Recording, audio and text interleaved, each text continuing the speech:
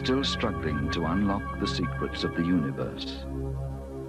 But we've come a long way from the idea that we exist in a kind of giant machine, controlled by ancient laws of time and motion. Some of the world's leading physicists, biologists, and psychologists no longer scoff at the idea of ghosts. They believe that beyond the material world lies a universal consciousness in which almost anything is possible. So we ask you to keep an open mind as we investigate what may at first seem unbelievable. The idea that a mysterious energy, something beyond our understanding of life and death, can be trapped inside a building. We are on a journey into the unknown, which with its twists and turns will explore both the new frontiers of science and the hidden depths of the human mind. And every place we visit will have the reputation of being haunted.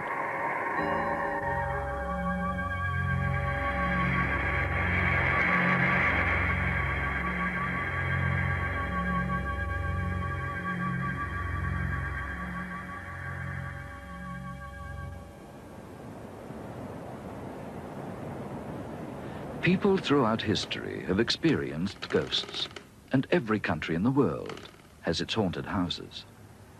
But we are going to concentrate on Australia, a vast continent of remote deserts, modern cities, and ruins with a brutal convict past. Ghosts have been seen in every state of Australia by hundreds of seemingly credible witnesses.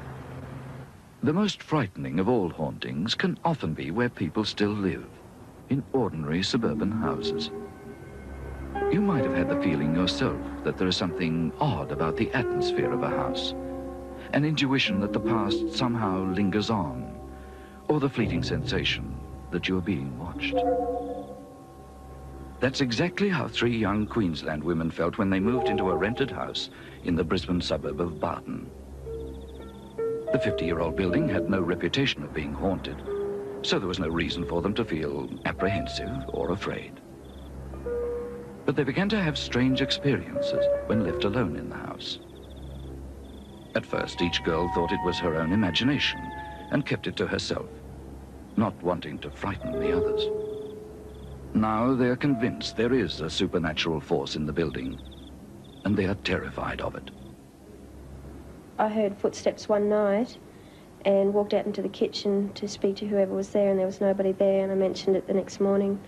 That's when I was told that there had been things happening in the house like that. How often do you hear footsteps? Every day. Every night I hear them, and if I'm home during the day, I'll hear them then as well. Are you sure that they're footsteps? They're not creaking, they're not the wind? No, they're definite footsteps.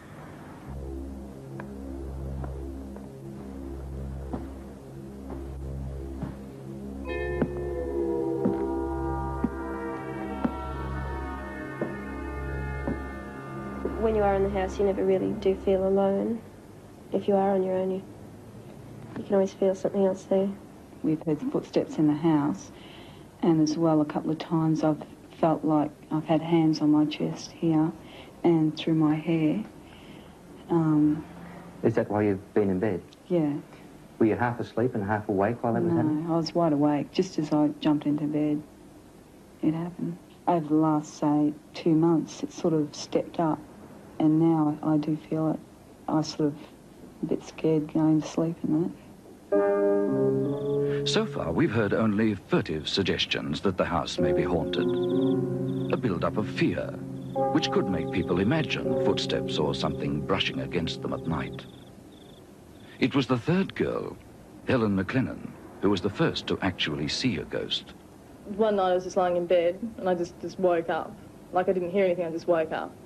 And I just looked from my bed to my wardrobe and saw a shape there, like a white figure.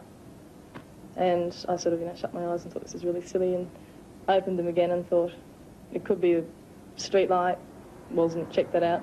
Could be the next door neighbour's light, wasn't, checked that out. And I thought, well, there's something there. One night I woke up for some reason. I'd been asleep for a little while, and I've got a missing louver in my room, and I was staring out of that. And there's a tree just outside my bedroom, and I saw what looked to be like a man sitting in the tree, and at first I thought I was seeing things because I'd just woken up, so I tried to blink it away, and then it wouldn't go, so I sat up in my bed and stared at it, and there was definitely something there. It appeared to be like a skeletal form, just a very skinny, naked figure, and it was, for the whole time I was watching it, it was looking up at the sky and then looking back through the window at me. Did that 5 or 6 times.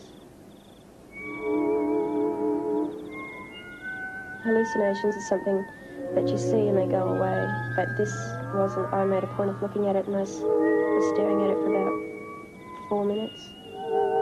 I formed the impression that it's somebody that was living here that has died, but probably isn't aware of it himself, because the noises you hear, like the front gate creaking, the footsteps in all different parts of the house, it seems to be that he's still living here with us. Well, There's nothing terribly remarkable or unique about the 3 girls' claims. In fact, there are thousands of similar cases all around the world. Most people dismiss such stories, especially those involving young women living alone, as imagination, triggered by branches blowing in the wind, shadows, creaking floorboards, and a fear of the unknown. Yet there are reasons to believe that Maria did actually see something crouching in the tree outside her bedroom window, saw it clearly, watched it move, and experienced real terror. She has described it in precise detail, and has nothing to gain and everything to lose by lying about it. Like all the witnesses in this program, she received no payment, yet was willing to risk being ridiculed for telling her story on television.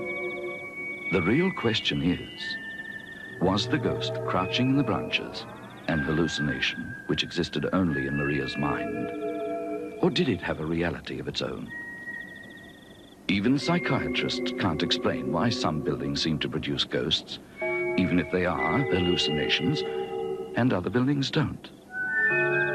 The puzzling fact is that some Australian hauntings go back more than a century, and during that time, generations of people with no connection to each other have seen a ghost in the same building.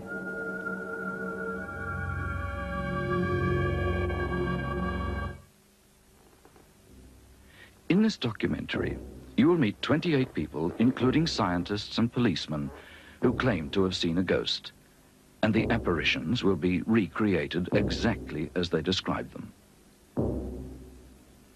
You can decide for yourself whether or not the ghosts are real, but your guide will be a scientist who has devoted many years to researching such things as hauntings.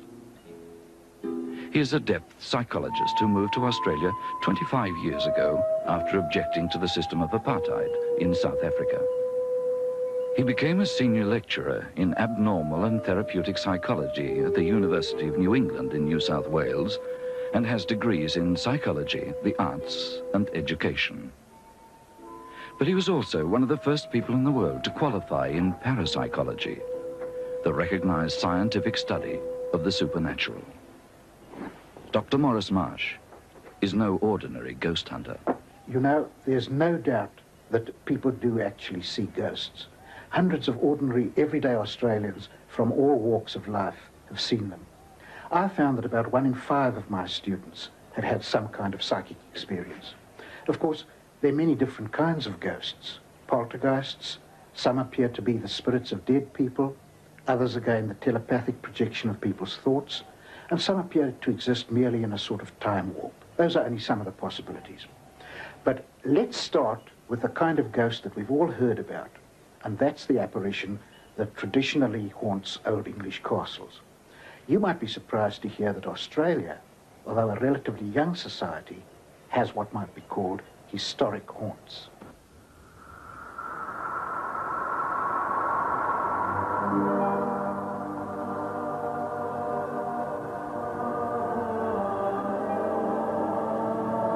Some believe that ghosts are the tortured souls of people long dead, and are spirits condemned to haunt the places where they suffered or sinned in life. If that is true, then there can be no better place to look than Port Arthur convict settlement in Tasmania, a place once described as hell on earth. More than a century ago, shiploads of convicts, men, women and children, were transported here from England for crimes which could be as petty as stealing a loaf of bread. At Port Arthur, these prisoners were often subjected to the most inhuman treatment imaginable, chained for weeks at a time, forbidden to speak, whipped, or even hanged for their misdemeanors. Death was often the only escape from the tyranny of British colonial law. Port Arthur was guarded by armed sentries and savage bulldogs chained together on a narrow isthmus separating the prison from the mainland. Convicts were forced to suffer or die here, not in their hundreds, but in their thousands. And many people who now work in the gloomy ruins of Port Arthur believe that ghosts haunt the settlement.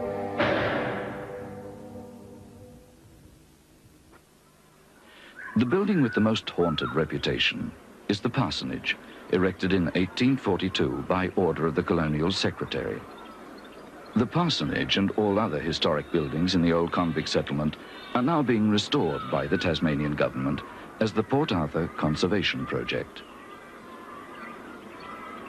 These building contractors used to believe that ghosts are invented by people with wild imaginations. But their attitude changed dramatically when they were given the job of renovating the old parsonage. The men lived several hours' drive away in Launceston, and so they decided to sleep overnight in the parsonage during the contract period. It was quite often that as we were coming on down the back section there, we could hear this knocking noise, and but to me it sounded as though it was coming from the roof. And I wasn't the only one that heard it. At different stages, we all heard it. When I first came down here, it all sort of was a bit of a joke between all the blokes, you know, and by the time we left the place, it was no longer a joke. It got pretty serious. We'd just suddenly go cold, and you could feel the cold coming through you. At this stage, did you believe in ghosts? No. No, I never ever believed in ghosts at all. What was the most dramatic thing that happened to you then? Well, there was one night I came down from the hotel, we had tea, and we were walking, well, I was by myself, I was walking down from the hotel, and went through the kitchen and went to the room where I was sleeping, and I went to put the light on, and as I put the light on, I just got this glimpse of this image of a woman in the corner. I could see right through, I could see the wall behind it, and my bed. You know, I just said, well, you're seeing things, you know. And I tried to convince myself that it was my mind. There's a light, probably, as I switched the light on. But as I started to undress to go to bed, I took my overalls off. I just taken the straps off, and I was standing by the fire, and all of a sudden the curtains came flying off the wall.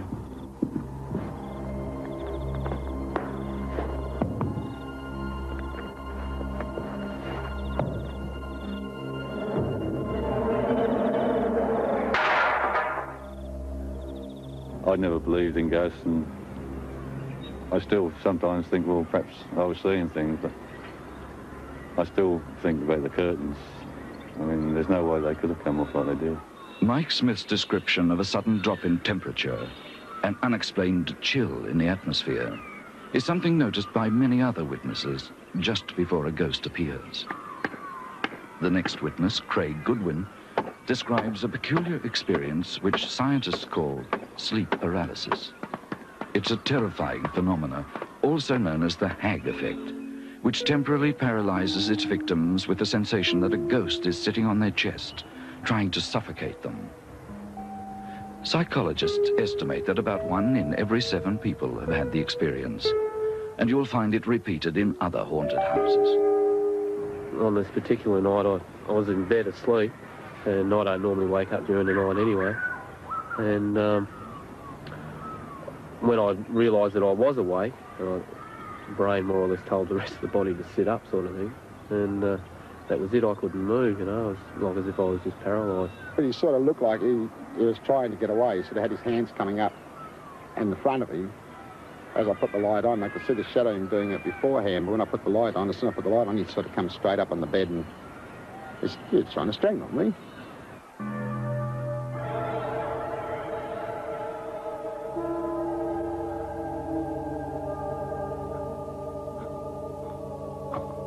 Many people will dismiss the builder's story as nonsense and say they jumped at shadows after working themselves into a state of fear over the old building.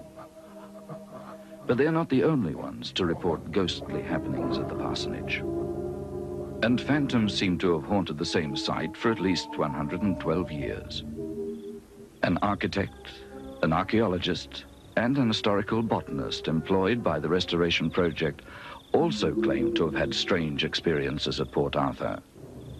A ghost was first recorded here by a visitor from Hobart, George Grunsell, who stayed in the parsonage as a guest in 1874. Grunsell wrote about it in his memoirs. The judge, Sir Valentine Fleming, was a fellow guest at the parsonage when a most intense light streamed from under the door of a room on the opposite side of the landing. Sir Valentine peeked through the keyhole and, to his astonishment, could see the interior as though brilliantly lighted up with gas, when lo and behold, all was in sudden darkness again. The next manifestation was rather startling. A servant girl entering the guest room let out a terrific shriek and fell senseless to the boards. She had distinctly seen the figure of a man in a peculiar garment looking at her through the window and grasping in his hand a knife or dagger which he held as though about to strike.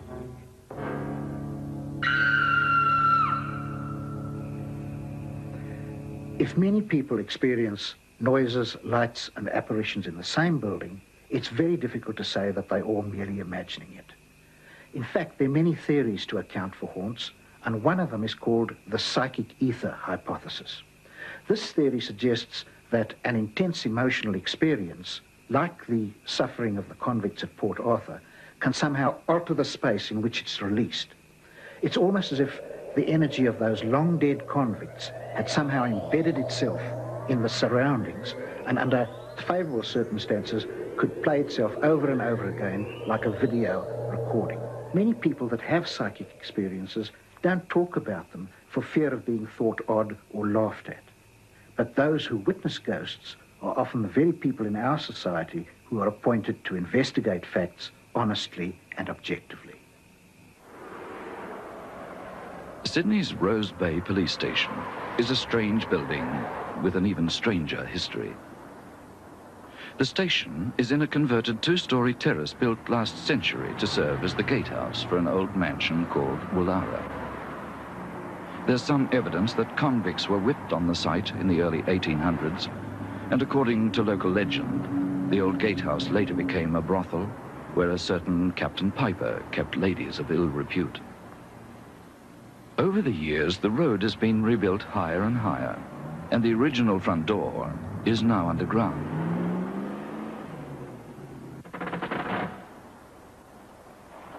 The bottom story has been sealed up for years like a time capsule and still has the gas fittings of a bygone era. But police don't use the lower level and certainly never go down there at night. They're too afraid.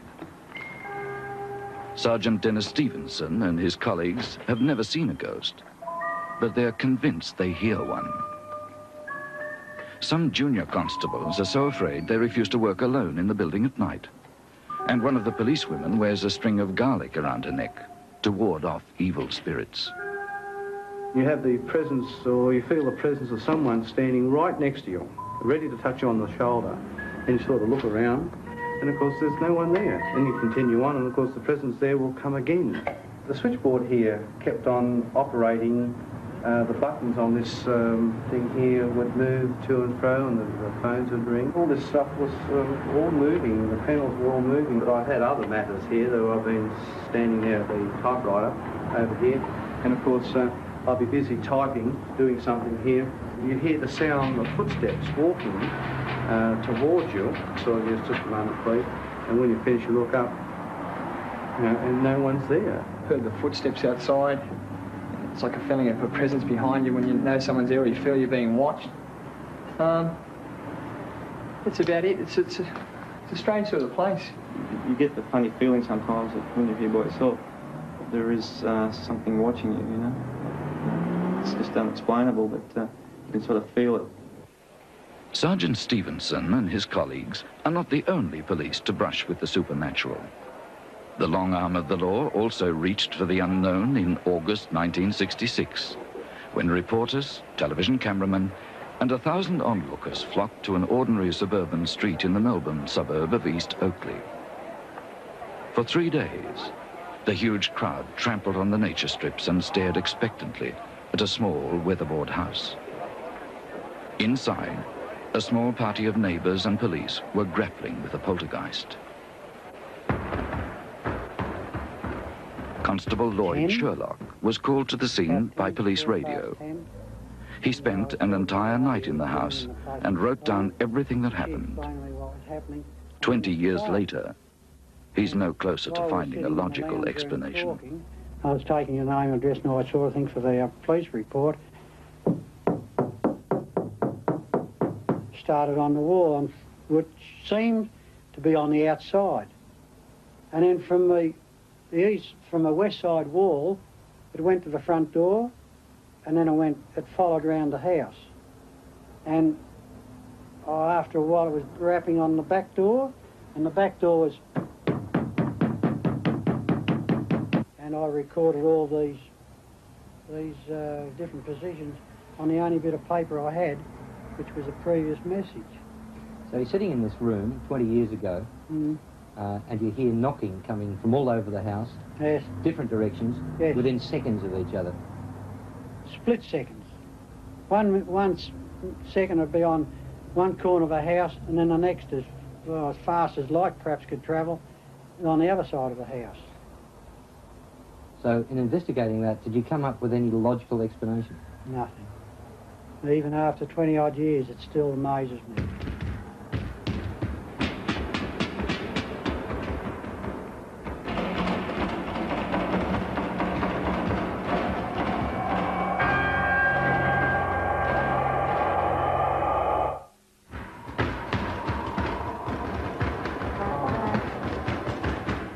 What was the closest you ever got to the sound? The closest was on the back door. It was a flush panel door, and I had my hand on the doorknob, and I could sense and hear this knocking on the outside. Open the door, nothing there. Did the sound stop? Yeah, it stopped, as though it was beating me. To me, it seemed as though he, or who, or she, or what it was, knew I was going to open that door. So this entity, or whatever it was that was knocking on the house, seemed to have some intelligence attached to it. I reckon it did. I reckon it did. The only thing I can put it down is something supernatural, something unexplained. While we were filming at the site, a next-door neighbor told us that he had been inside the house when the poltergeist activity first erupted, before the crowds and police first arrived. He agreed to tell us his story, on condition that we conceal his identity. Well, I have seen 2 or 3 lights, only about 8 inches long, similar to a small fluorescent lighting. And I've seen that on about 3 occasions, and on different nights. Were these lights moving? Absolutely. Inside the house? Inside the house.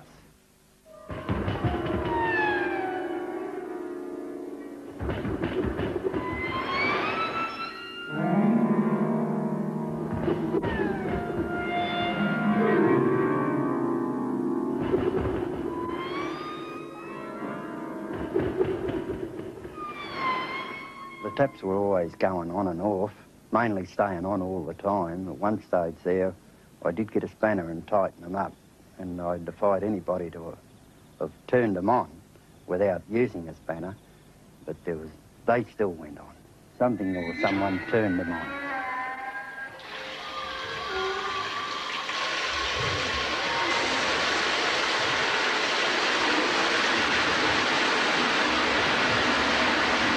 Seen the bed being more or less rocked like a rocker, and then at times the kids just getting jumped up and down thumped up and down as if you were pushing the bed up and down all the time. Is there any way the children could have been doing that themselves? No, no way in the world, no way in the world. So did it appear as if some other force was doing it? Absolutely.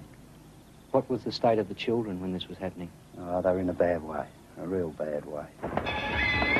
Poltergeists are rarer than conventional hauntings, and they seem to have a much more devastating effect on those who suffer them at close quarters. It took the woman and her 2 daughters several years to fully recover from the experience. But when they moved out of the house, the activity suddenly stopped.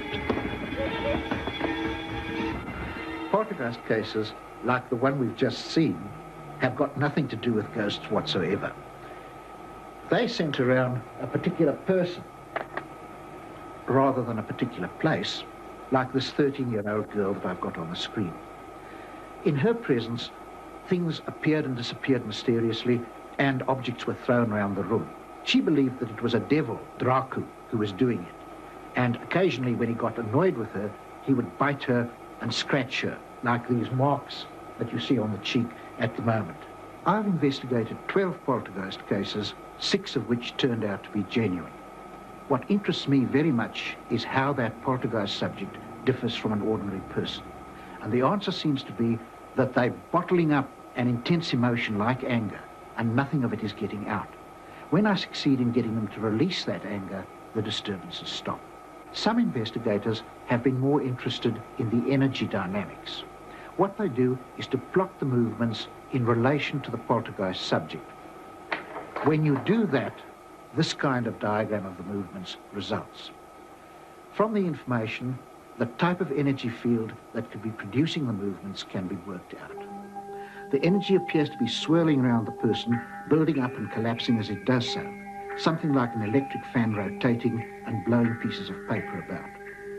Poltergeist energy is being explored for its military applications.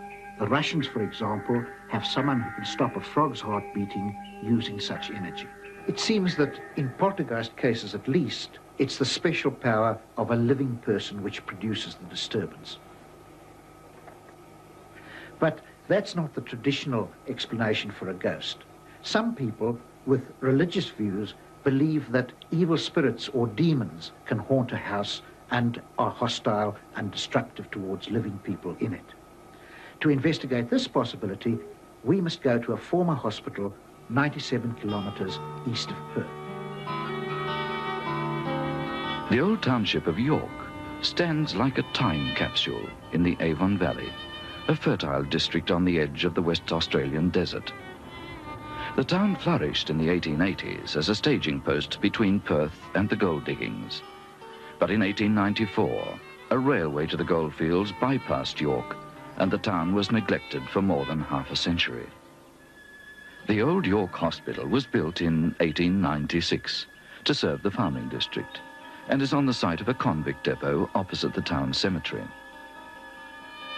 The hospital was used mainly by poorer residents. Wealthier people were nursed in their own home, where surgery was carried out on the kitchen table or in the patient's room. The building is now owned by the National Trust, which leases it to the state government as a youth hostel.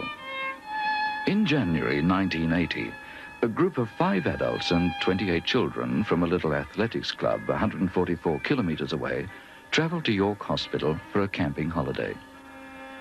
But their holiday was to become a nightmare. We were told not to go upstairs at all.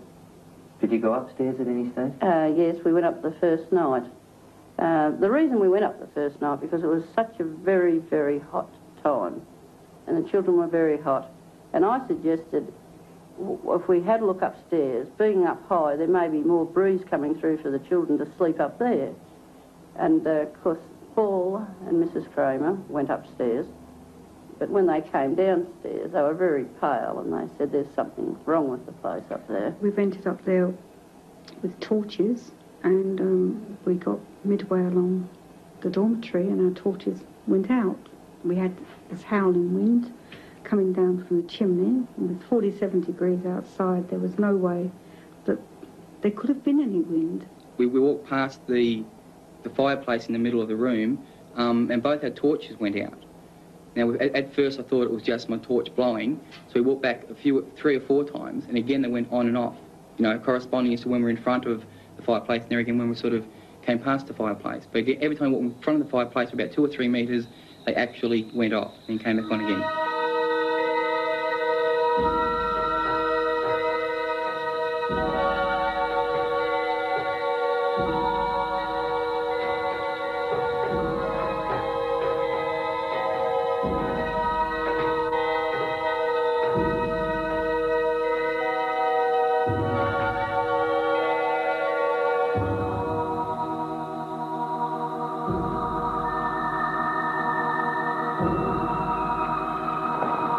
It's very hard to explain. These things happen, you know your torch has gone out, and you know the other person's torch has gone out.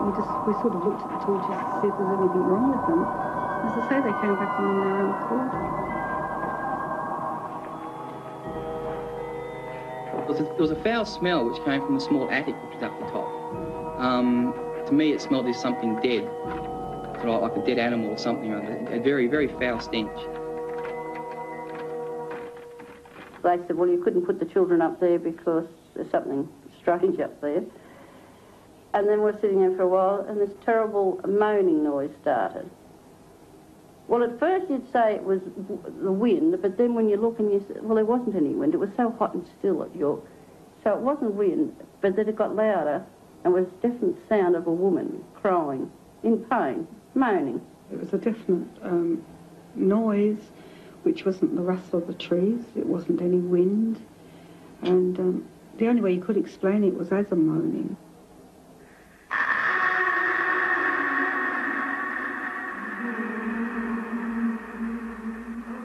It was frightening. It was very frightening because you'd swear there was someone up there in terrible pain. But I mean, because there wasn't anyone there. Why did you not leave then?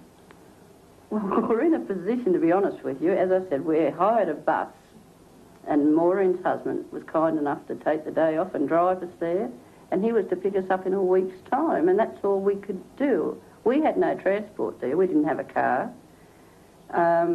Little did we know these kind of things would happen. I mean, you wouldn't have gone in the first place, would you? But at this early stage, did you think the building was haunted, or did you think something else? Mrs. Kramer had thought the place was haunted. And of course, I said, don't be stupid. You're imagining. Your imagination's running a little bit wild here. And of course, Paul said to me, you know, Mum, there's something definitely wrong here. Well, the first thing that happened that morning, Maureen and I got up to get the children's breakfast. We went into the kitchen. We got the milk. And I had this crockery jug, which I put on the bench. And I walked across to Maureen. And the next thing, out of the corner of my eye, I could see this jug lift and come across, just float straight across the room at it. I just stood there watching it. I couldn't believe my eye as it moved, and it came to the end, and instead of toppling off like things normally do, it just floated.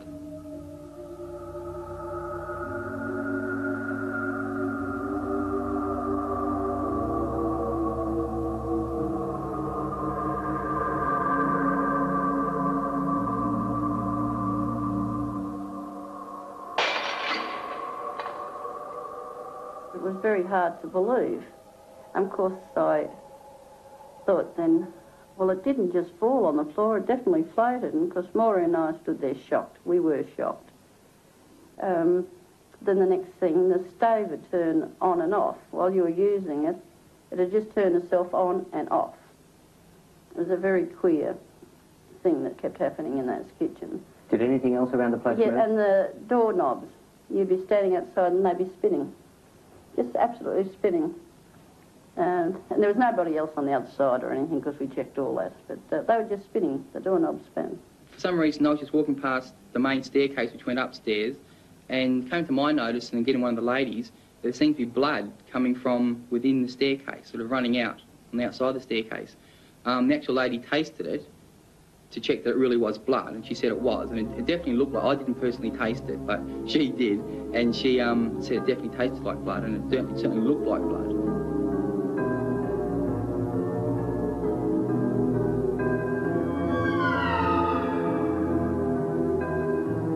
trickling out at probably a constant rate. It sort of, if I was sort of trying to give you a quantity, it probably would have been, if I mopped it up, I might have probably filled a full face cloth type thing if I mopped it up.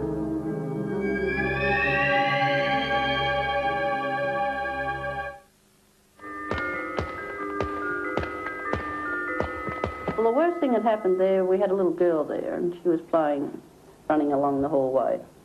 And the next thing she screamed, and because when she came down to us, her wrist was cut right open. Terrible gash she had. The girl was actually somehow thrown through the window, arm first. She, I think, from memory serves, she had 12 or 15 stitches inserted in her arm.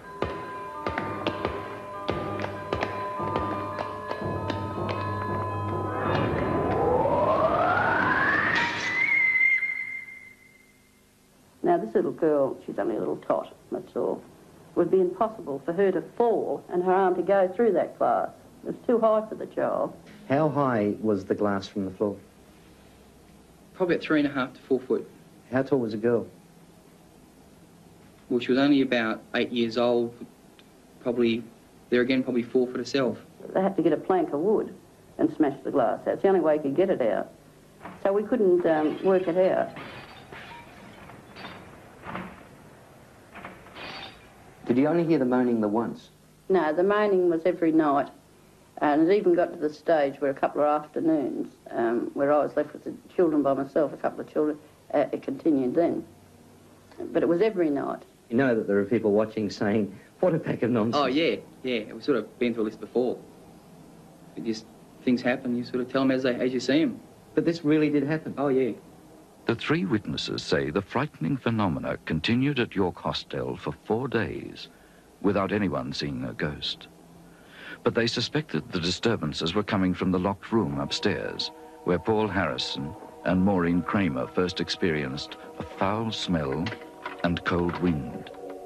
Legend has it that in the old days, patients who had died and those who were about to die were kept together in that section of the hospital. Locals call it the morgue or dying room.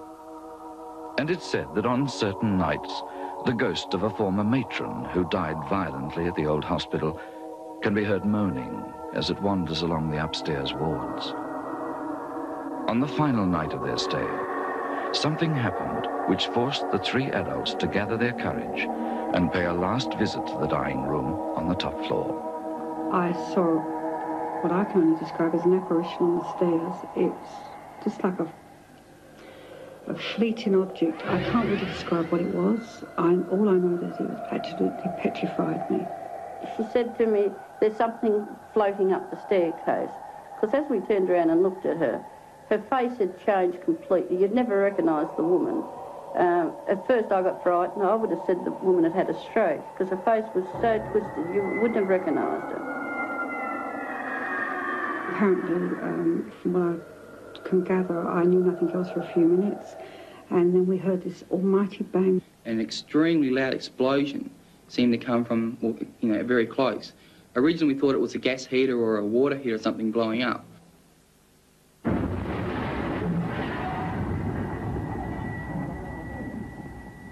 I had to investigate. I couldn't work it out. But I only got to the second landing, and a terrible feeling came over me, like pins and needles, and I couldn't move. And you felt very, very old, like you'd aged. I felt like I'd aged. But then the pins and needles left me, but I didn't continue. I came back down.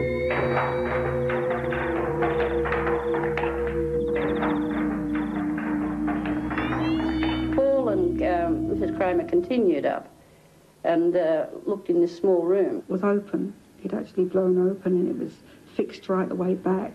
The bolt was back and the lock was off. Did you get any sensation while you were there from that particular room?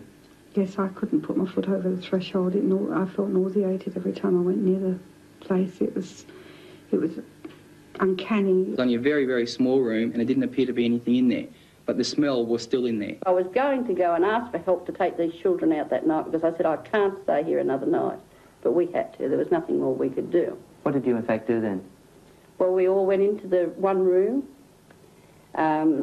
I know it's going to sound silly, but we had, one of them had a baseball bat, cricket stumps, and even one of the ladies had a can of pressure-packed fly spray. I know it sounds so stupid. What we're going to do with it, I don't really know, but then we had, well, everything was quiet for a while, and then this friend was with us. She was laying on the bed, and she started screaming out, "They've got me by the throat." And of course we said to her, "Wake up, you're having a sleep," but she wasn't asleep. And because when we turned the light on, I said, "You've only had a sleep." I said, "It's been too much for you." But when we looked, there's definite marks on her throat.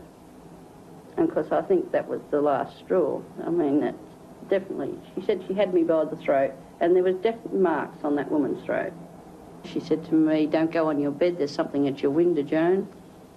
And I said to her, "No," I said, "there's nothing at the window." But I did, I pulled the curtain back, and there was a figure at the window. Can you describe it? It was a very big woman, very, very big woman, like matronly sort of a woman. And all you can see, it was the body, the head, but her arms were folded like that. Yet I lifted the curtain, and it shows you what shock does to people, because I must have been in shock. I just kept staring at it.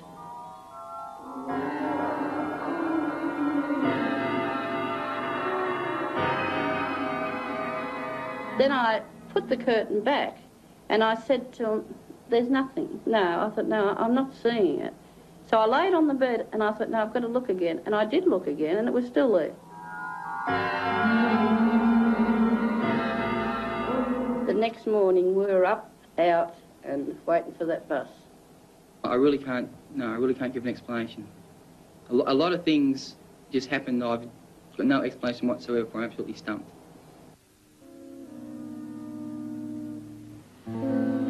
York Hostel seemed to come straight out of a horror movie.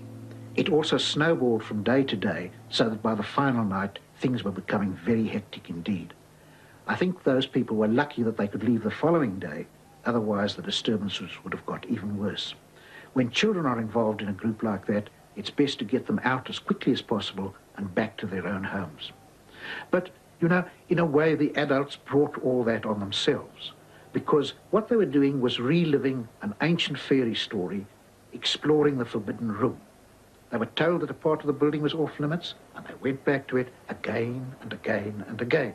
And every time they did that, the disturbances got worse. But let's leave the possibility of evil forces for the time being, and instead turn to some ghosts that are much less threatening. There's some ghosts that inspire a great deal of affection in living people.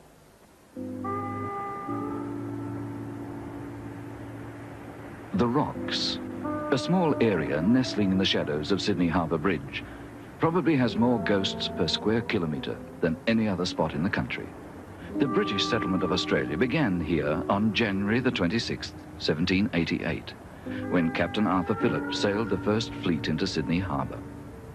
From that time onwards, it has been an ideal breeding ground for ghosts, built by convict chain gangs which suffered the continent's first whippings and hangings. Despite high hopes for the colony, the Rocks became a haven for thugs, drunks and prostitutes, and the site of Australia's first prison. Later it became a slum area, and in 1900 there was an outbreak of bubonic plague. Poorer residents were forced out so the infected buildings could be fumigated or demolished. The surviving buildings are now being restored by the Sydney Cove Redevelopment Authority, the sort of conservative semi-government body which would normally never believe in ghosts.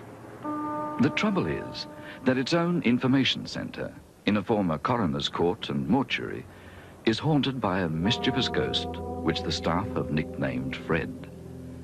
It first appeared to an office manager who saw the apparition of a young man which called out, "I am innocent." The current information officer, Josephine Christensen, has no fear of Fred. In fact, she seems rather fond of him. Do you know anything of the history of Fred or why he may be haunting this place? No, I wish Fred would tell us. I'm sure we'd all be very pleased, because if he's upset, we'd like to help him. He doesn't seem to do anything very bad to us. I mean, we coexist with Fred, We say good morning to him when we arrive in the visitor centre, hoping that we'll put Fred in a good mood for the rest of the day. Quite often people sense a presence in the building even though they don't see anything or hear anything. Do you sense a presence here at all? Well, I think this is simply because of the stories we've had. We do. We sense Fred. We'll come in the mornings and a lot of our display material will be on the ground. And we can see no apparent reason for this except that Fred doesn't like it there. And we put it back. And sometimes we put it back so often and it falls down that we just don't put it back anymore. And Fred wins in our eyes. There's another Fred about 100 kilometres away from Sydney at Campbelltown. Every November, the city holds one of the world's most extraordinary festivals to celebrate the ghost of an ex-convict murdered in the town 160 years ago. For 6 days, the town develops ghost fever, and thousands of people line the streets for a parade of decorated floats, pipers, brass bands, and ghosts in costume. It's all in honour of Australia's most famous and cherished phantom, the spirit of a ticket-of-leave convict called Fred Fisher, who once operated a small farm on the edge of town. The legend of Fisher's ghost is part of Australia's folklore, but the story is founded on historical fact. Fred Fisher was an industrious man determined to rise above his convict past. He worked hard on his small property and enjoyed the friendship and respect of the townspeople. He was last seen alive one afternoon in 1826, mending fences in paddocks near a small creek. Court records show that while he was working, Fred was visited by a more prosperous farmer called George Worrell, who argued with him over the location of the boundary between their two properties. But the terrible fate of Fred Fisher wasn't discovered until months later.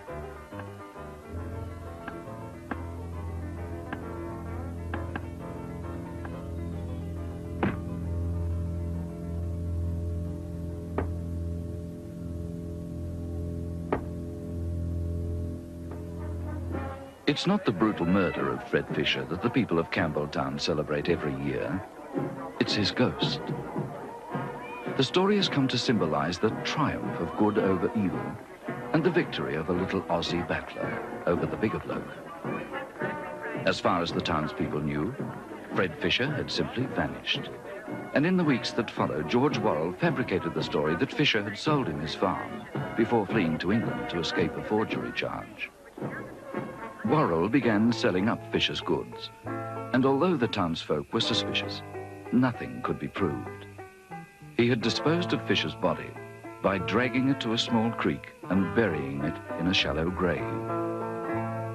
About 3 months after Fisher's disappearance, a local resident, John Farley, came rushing white-faced into the local pub, claiming he had seen Fisher's ghost sitting on the handrail of a fence. He said the apparition had slowly turned and pointed towards the creek. And a short time later, Aboriginal trackers guided police to the body at the exact spot indicated by the ghost. Worrell was arrested, convicted, and hanged for the crime. The story became legend, and for the past century and a half, locals have claimed that Fisher's ghost can sometimes still be seen sitting on the fence, pointing accusingly to where he was dragged by his murderer. The historic Princess Theatre in Melbourne is the home of a third well-loved ghost called Fred. It's the apparition of a noted opera singer, Frederick Baker, who died in the theatre under the most bizarre circumstances imaginable. On March the 3rd, 1888, Frederick was playing the demonic role of Mephistopheles in a production of Faust. In the final scene of the opera, Mephistopheles returns to Hades with Faust, and Fred, in crimson costume, descended to hell amid theatrical smoke and flames through the stage trapdoor. A platform operated by ropes and pulleys carried Fred below, but he suffered a heart attack on the way down and died without speaking another word. It seems Fred couldn't accept missing out on the final bow, because from the moment he died, strange events were recorded at the Princess Theatre. His ghost has become a theatrical legend. The phantom is known to generations of theatre focus, Federici, a glowing human shape whose appearance spells good luck for any forthcoming production. And Federici has appeared to scores of people over the past century. As a matter of fact, it was right here. I was sitting where I am standing now, and my back was towards the house, and Malcolm Phillips, who was directing the play, unfortunately Malcolm's now dead, but he was looking out into the theatre, and he said, "There he is, the poor old bastard." And I said, "Who?" And he said, Fred, he's out there in the circle. So I really had to build myself up to it. It was not my favourite moment at that moment of time. And I turned round, and there he was, up there in the circle. And the theatre had gone cold. And I became conscious of the smell like old lavender. You know that type of smell if you go into an elderly lady's home and you get open linen drawers and you get that strange lavender type smell. But what we saw was a shape of white light like that, with a diffused grey light around it. All I can say is that's what happened to me right here on this stage, and whatever it was up there. We've just seen two non-threatening but very different ghosts. Federici at the Princess Theatre seems to linger on for no apparent purpose. Fisher's ghost suggests two possibilities. The first is that his spirit survived death and came back to give information about the murder. The second possibility is that his observer gained telepathic information from the murderer's mind and dramatized this up into a projected apparition. But our next ghost is quite different. In fact, it may not be a ghost at all. It's a kind of force which brings out the violence in people, and it exists in Clarkfield Hotel, which has the reputation of being the most haunted building in Australia.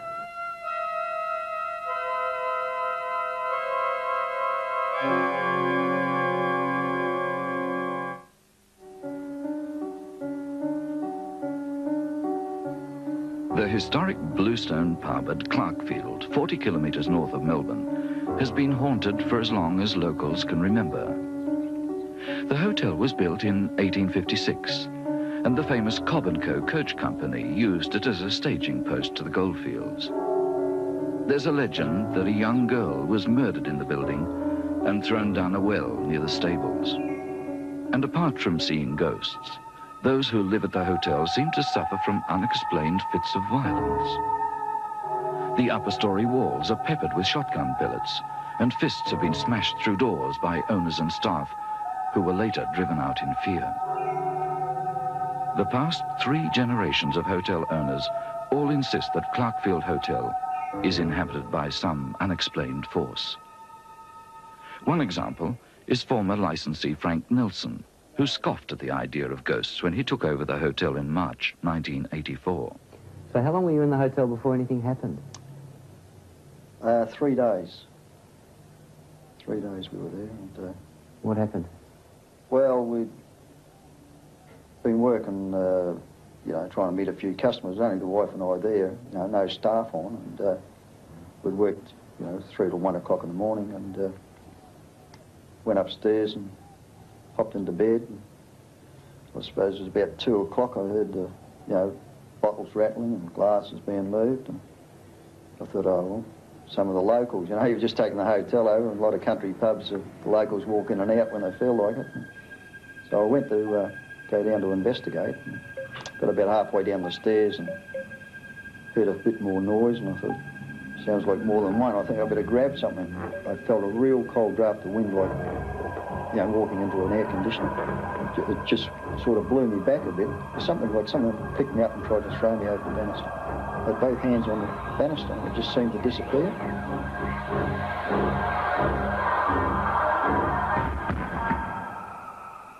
Didn't feel any pain, but when I went to get up, my foot was sort of twisted back around. When I went to the hospital, they said it was impossible for me just to fall downstairs, that I would have had to fall in from a height, because it was shattered in 3 places, and I had to have 3 steel pins inserted.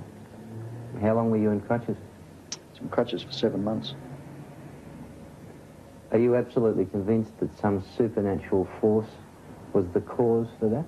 Well, to start off with, I didn't think it was. And, you know, I didn't want to go to the hospital and say the ghost or something was throwing me down the stairs. It was the things that happened to me later on that convinced me that there was something there. The thing that frightened me the most, I used to have my name called out at night, and this had happened 2 or 3 times a week. And I'd get out of bed and think, you know, someone wants to buy some beer after hours or something like that, you know. There'd just be no one there.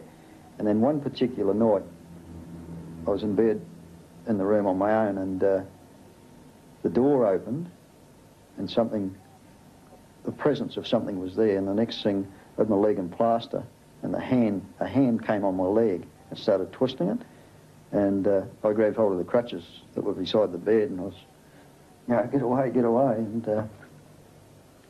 Was the room in darkness? It was in darkness. Anyway, I got up and I put the light on, and the door had shut again, so I put the deadlock on it, hopped back into bed, and the door opened, and that was it. I just lay there going hot and cold. The current cook is Graham Fairley. 3 of his predecessors were affected by ghosts. 2 became violent and had to be taken away by police. The other eventually fled the building in terror. Graham doesn't think he'll last much longer either. I tell you, if you look out here now, you'll see it's a nice country style living, country scene. It looks really nice at this stage, at this time of the day. But at night time, if you come up here, you just happen to be looking out here, I don't know what it is. It's maybe that well, there's a well down there, there's that tree there, but you get a very cold feeling, just comes really chilling, blood chilling, and it comes all over your body, and you just can't stand it any longer. You just say, I can't explain why it is. Do you look through that window anymore? Not after the first 3 times, no. No, no more. Have you ever seen anything as you look out there? Yes. Actually, one night the second night I was here, I was looking out and I was looking at that tree, and it's quite a nice tree, but all of a sudden, there was this face of a man, a person, was like peering at me out of the tree, and I looked, and I thought, oh, it must be the light or some, I don't know what, I can't explain it. So I looked again and had a close look, and no matter which way the tree was blowing, that face stood still. All the branches were blowing, and but that face stood stock still, staring at me. What effect did that have on you? Well, that's it. I just closed it. That's why I'm leaving, to be honest, you know. I mean, that's just incredible. I have experienced a mist early in the morning in the kitchen. You walk down, there's no mist anywhere. You go into the kitchen, it's just full of mist, like a fog. Since I've been here 3 times, I've seen all the animals just go berserk at night. The whole lot of them, from the rabbits to the dogs, the donkeys, the goats, the ducks, they'll just all go berserk, crazy. Be running around in the paddock out there, just unbelievable. And one night I got the manager, I said, Steve, we better go down and check this out, thinking it might have been a fox or something like that. We went down there, there was nothing there, and they were still going all berserk, just all running around in circles. Incredible.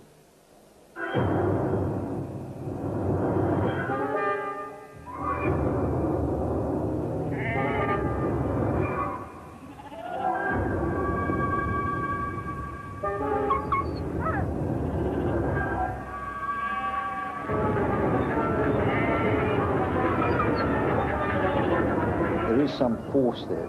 Whatever it is, I couldn't explain it, you know. It's something that, you know, really gets to you after a while. You're starting to look over your shoulder when you walk upstairs at night. I hope you're in good spirits after your visit to Clarkfield Hotel. Unfortunately, that was another case in which people got hurt. In haunts like that, 2 factors seem to be involved. The first is in the building, and in only 13% of cases does exorcism clear that. In another 13%, it makes things worse. The second factor is the personality of the observers, and personality is very difficult to change.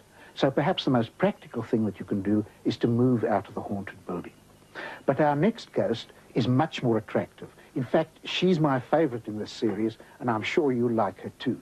She's a sexy young lady in a red bikini who haunts a modern house in Adelaide.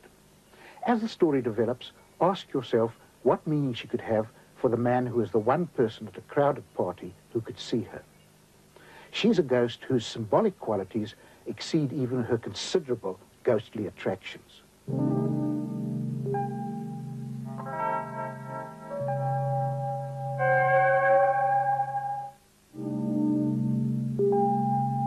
Mrs. Di Close says she had just moved into her brick veneer home in Elizabeth Downs in Adelaide when one of the most amazing ghosts on record manifested itself in the hallway, then disappeared, leaving a pool of yellowish liquid behind.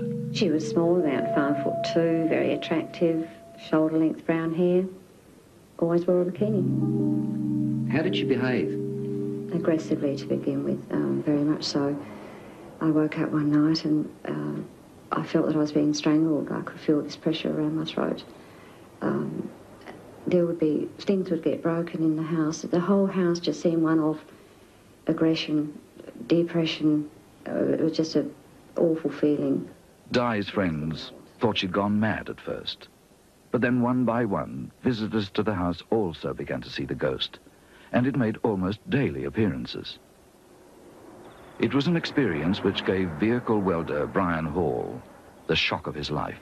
There was a party going on and my parents were invited and I was on my own single, so they said, why not come along? Did you know Di Close very well? No, I didn't. My parents did, but I didn't. No. Did you know about the story of the ghost in the red bikini? No, I'd heard stories of things happening in the house, but not actually a ghost. No. What happened when you went there? Well, I was sitting with my parents and their friends having a drink, and there was a young lady sitting across from me, but on an angle round in the other part of the room, and she was sort of looking at me, giving me the, you know, the nod, you're on your own, I'm on my own.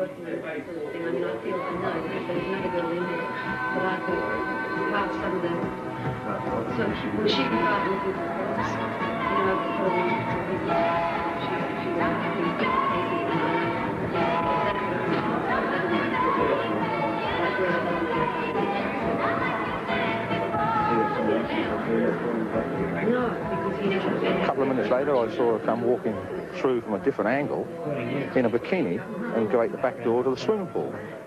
And I thought, that's strange, you know, nobody else in the pool, it's not midsummer. So I got up and walked across to the window, and there she was in the pool. So I went out. I didn't actually speak to her. She was just sort of floating around in the pool. And I went back inside to get a drink.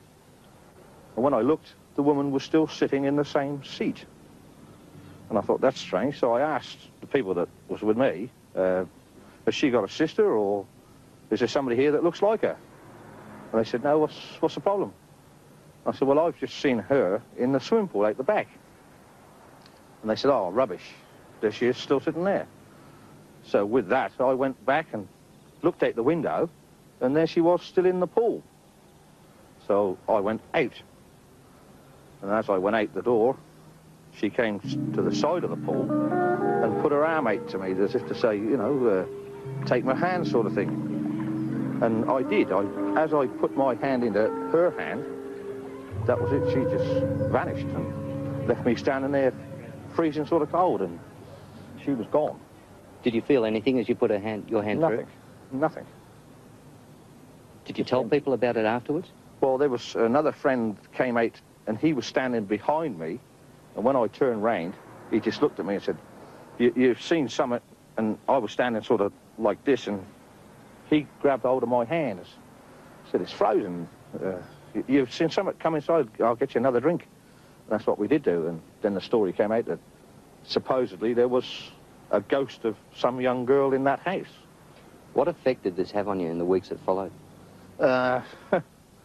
Very much like I am now, I suppose. I get very nervous talking about it, and it gives me an horrible itch, you know, a real uncomfortable feeling. Scientists talk about the possibility of collective hallucinations, of telepathic projections, and of course a lot of people talk about ghosts.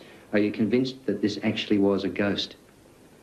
Yes, because I know what they say about this collective hallucinations. It couldn't possibly have been, because there were so many different days, different times, different people.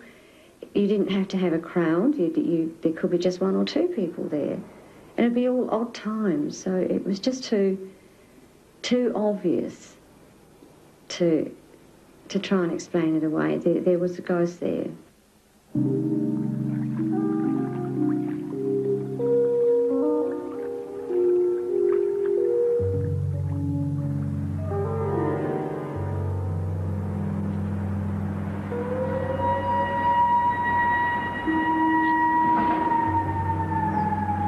Adelaide's bikini ghost is just one example of the ancient belief that spirits can inhabit water. To find another, we must travel more than 2,000 kilometres to where the hulk of a 7,300-ton freighter, the Alkimos, sits abandoned off the Western Australian coast. The old steamer is trapped on rocks and sand just offshore, with the wind singing eerily in her rigging and waves lapping at gaping rents in her side. When the tide is high, she shifts restlessly, as if yearning to head out to sea, and local cray fishermen always give her a wide berth. With the superstition common to all seagoing folk, they believe the Alkimos is cursed. Many of them testify to having seen a dark figure in oilskins, a ghost they call Henry, stalking the deck at night.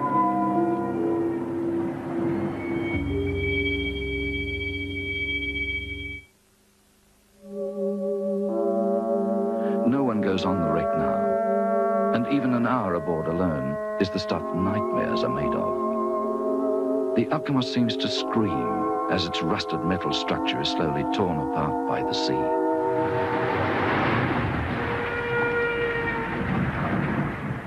Many people believe the Alkimos was a cursed ship even before the ghost appeared.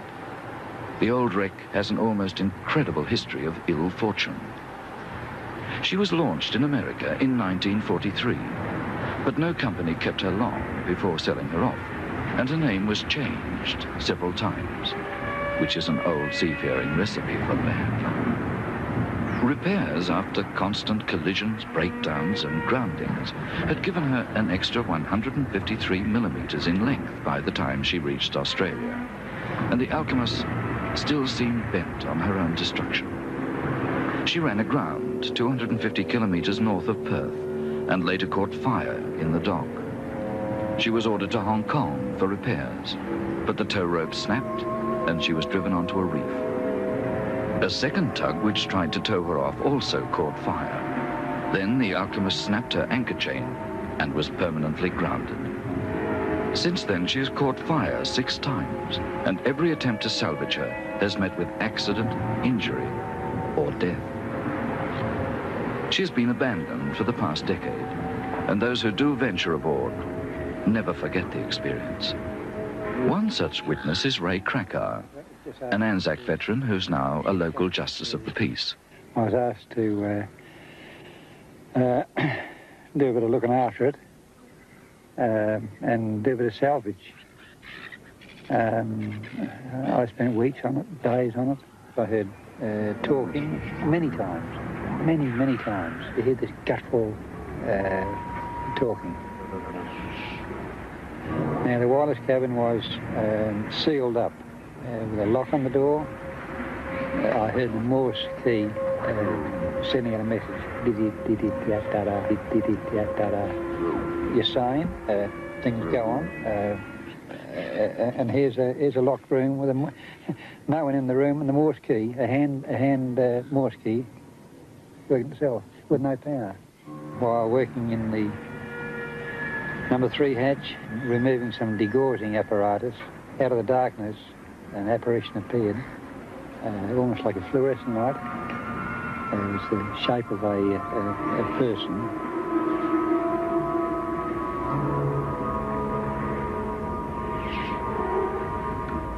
So I picked up a piece of 3x2 and I was going for it. And then the junk that was lying around was in my way, and I thought, well, there's going to be an accident one way or other. So I just turned and went up the ladder. If I say a thing happened, it happened. I'm not going to tell a man who saw somebody walking with their head under their arm in the Tower of London, say he didn't see it. He said he saw it, Okay, he saw it. Now, I know what I saw. I know what I experienced. If I say it, that happened. That's what happened. One of Western Australia's top skin divers and salvage operators, Jack Sue, has written a book about the shipwreck and firmly believes he too has been touched by the alchemist's curse. Jack swears that while on board, he heard moaning coming from an empty bunk, and his wife was tragically killed in a car accident during the same period. And after my own personal experience and the loss of my former wife, nobody would ever convince me otherwise than that there is something wrong with that ship. Do you blame the ship for the death of your wife in any way at all? Yes, I do. Almost everybody that's been on that ship for any length of time spent or been involved with the ship in business matters,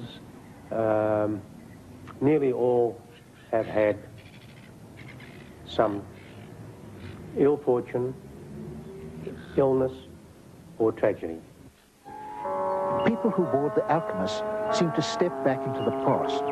In some curious way, she seems to be busy with unfinished business. There are cooking smells coming from her galley, Morse from her radio room, men walking about on her deck, and there's Henry in his yellow oilskins riding out some invisible storm.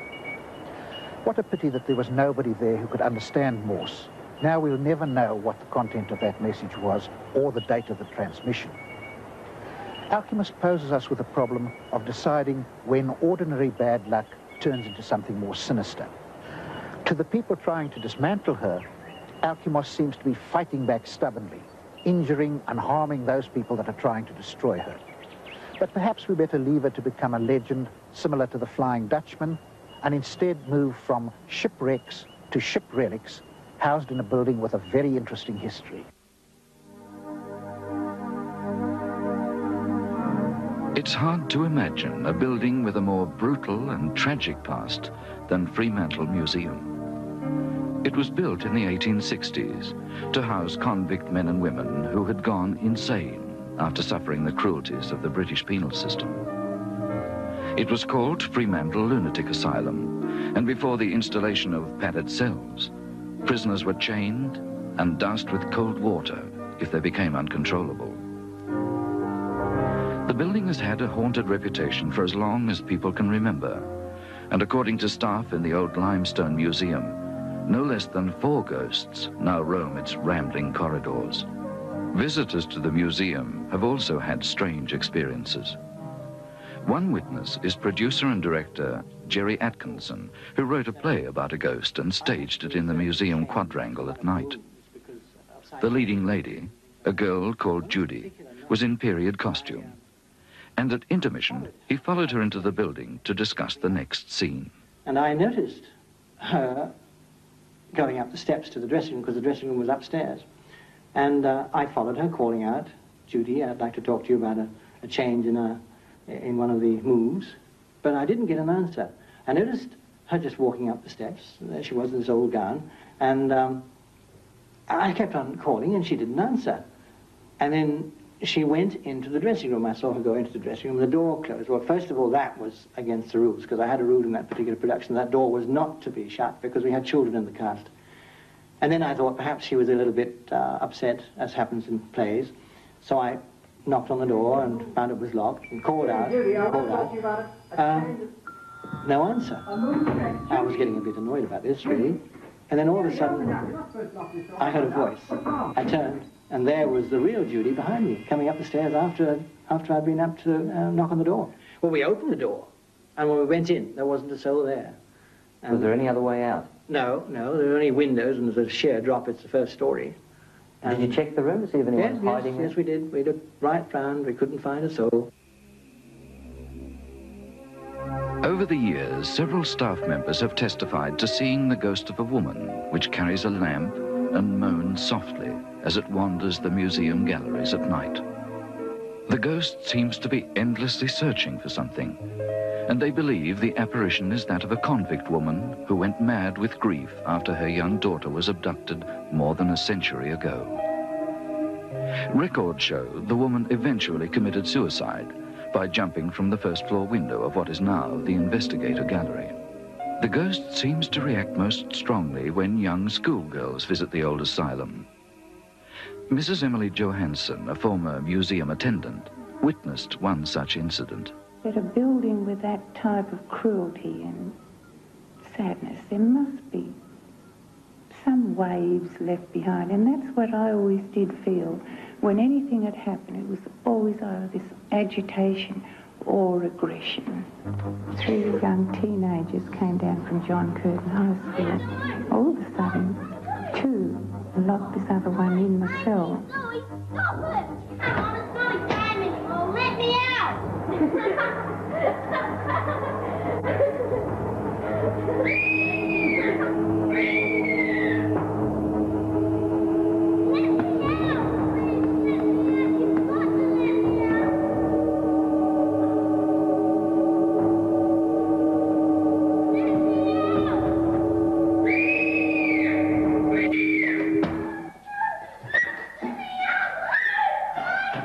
Shrugged me off and shot off like a scared rabbit.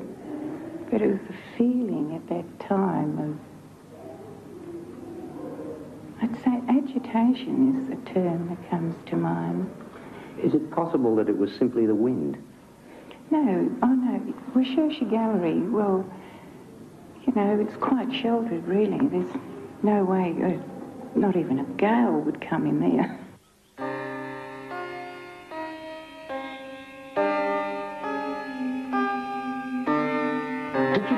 That Fremantle Museum had the apparition of a living person, the leading lady at the play.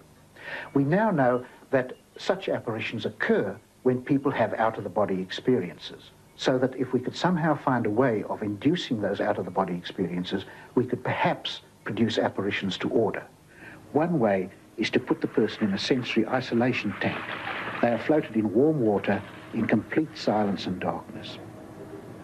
In a little while, some people feel that they have left their bodies and they can be asked to try and visit a particular place and bring back a report of what they see. This type of research has obvious military applications for spying and is being explored by both the Russians and Americans. But when an apparition confronts a scientist unexpectedly, it's much more difficult to study. Take the case of the CSIRO researcher who saw the grey ghost of a girl who died the previous century.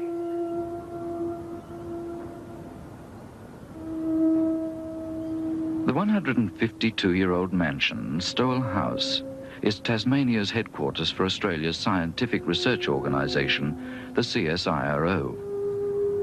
Stowell sits on Battery Point, the most historic section of the state capital, Hobart, and there's a century-old legend that an upper story of the old building is haunted by the grey ghost of a beautiful girl called Amy.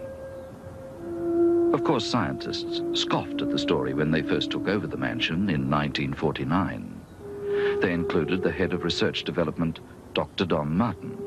In those days, to work back a lot because I was trying to do scientific work as well as administrative.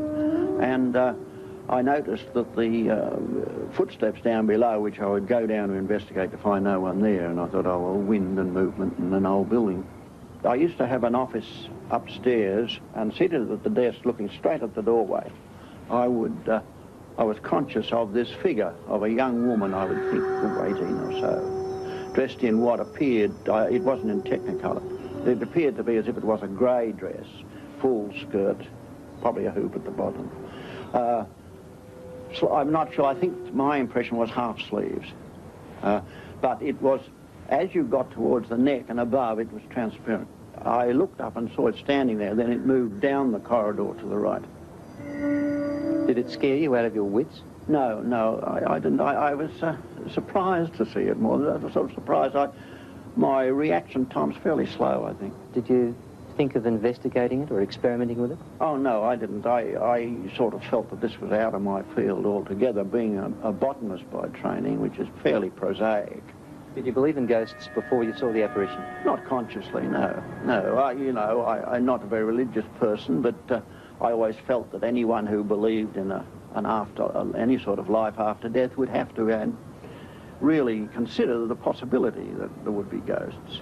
You must have thought about it a lot as well. Did you consider the possibility as to whether or not it may be an hallucination of some form? Well, it might be in my mind, but I can't connect it to any past experience which would lead me to think it was just something projected from past experience. You know, I can sympathise with Dr. Martin. In cases like that, where a ghost appears only very infrequently, it's very difficult to set up instruments so that you can investigate it scientifically. Instruments like cameras, tape recorders, recording thermometers, and even infrared detectors have been used to monitor haunted houses.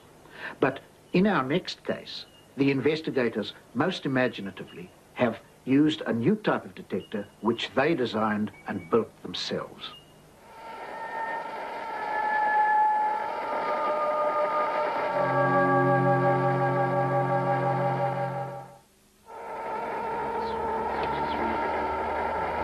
Stephen Franklin is a 16-year-old Melbourne student whose interest in ghosts began with the film Ghostbusters. He decided that what the filmmakers created as a fantasy, he would try in real life. Stephen is not really your average teenager. At 16 years old, he's been selected as an exchange student to America and is taking part in NASA's summer space program. His two friends, John Wilson and Damien Gould, also 16, are fellow science students.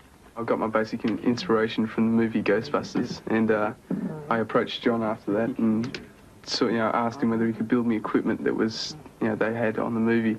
First of all, I thought he was nuts, but then I became interested after he told me what he wanted to do, so I had a go at it, and we kind of had several attempts and built our way up. This here's the transmitter, and it's just like your ordinary FM radio and transmitter, except it works on a much more obscure frequency. And this is our receiver.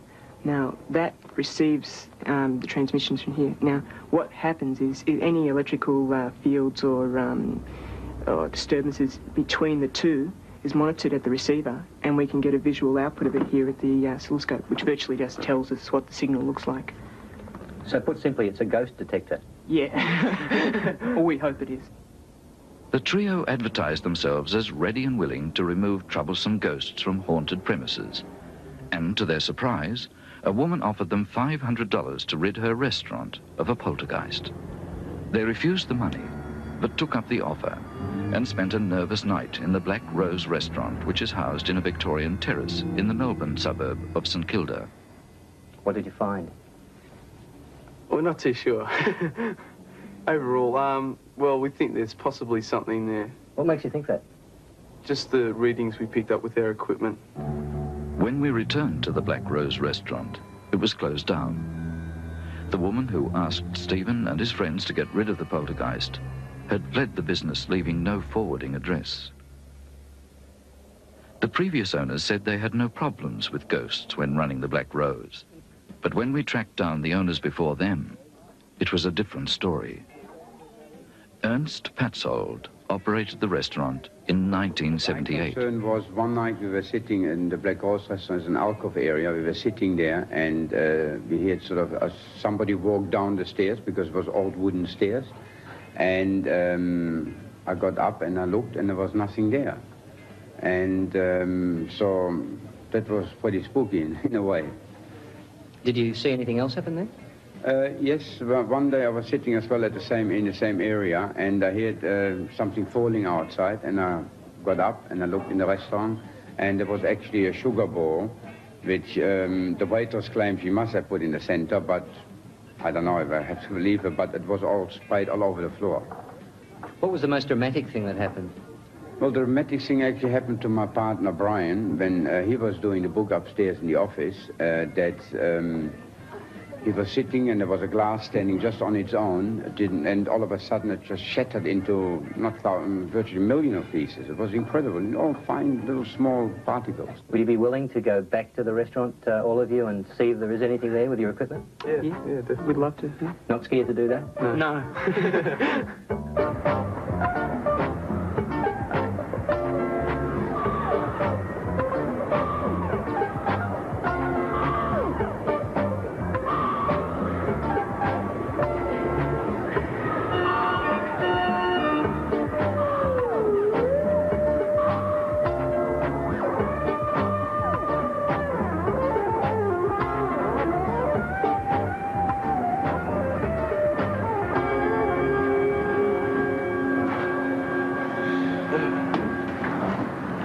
messy. Yeah. Could have set the equipment up in the back room. No. Why not? Back where we had it last time.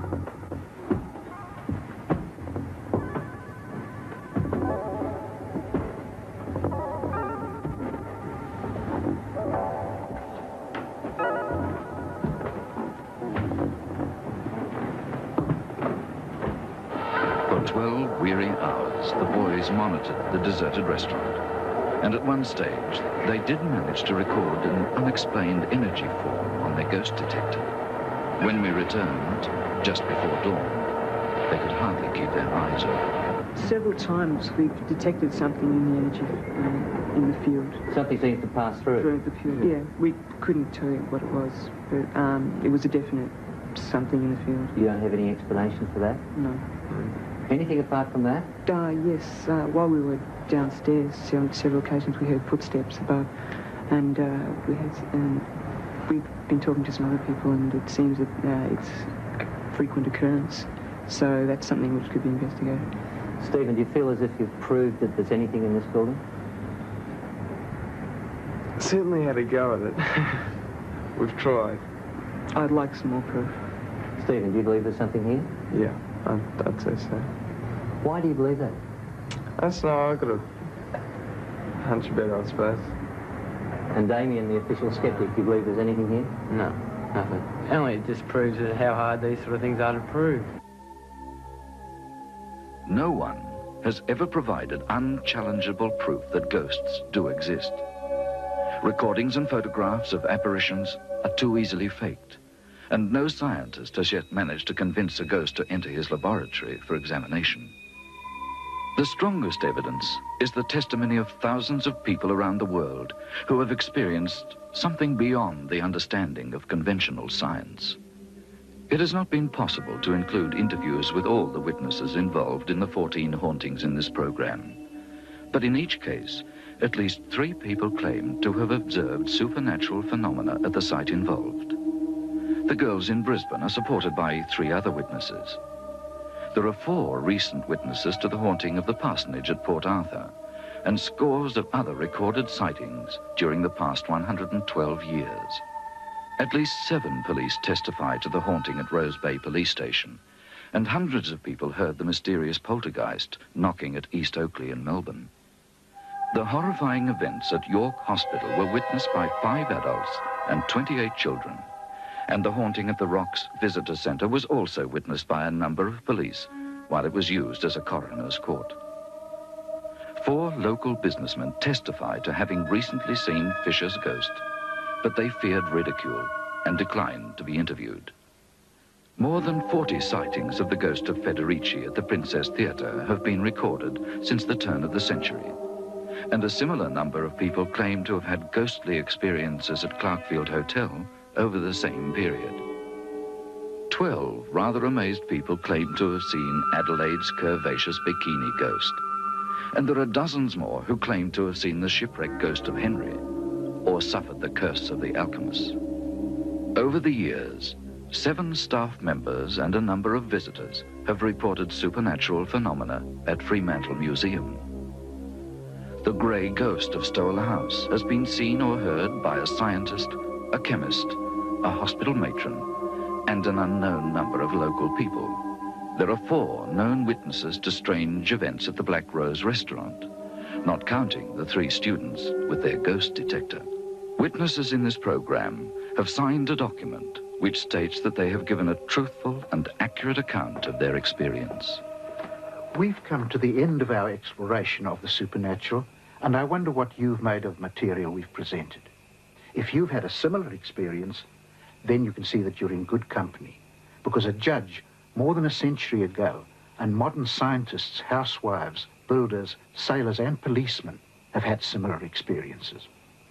Hauntings pose fundamental questions about the nature of man. They suggest that a part of human personality is free of space and time and may even survive death. Of course, we've got a lot more to learn about the supernatural. But as a psychologist, I'd like to say this. The ghosts you've seen on this program were as real to their witnesses as the chair that you're sitting in or the television set that you're watching. Perhaps more real than my image that is talking to you at the moment.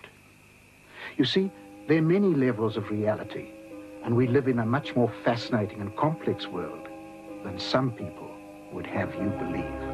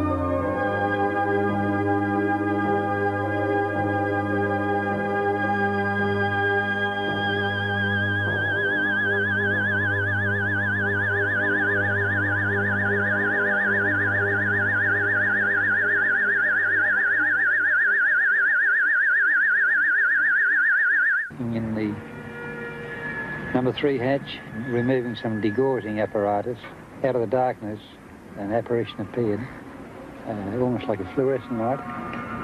It was the shape of a person.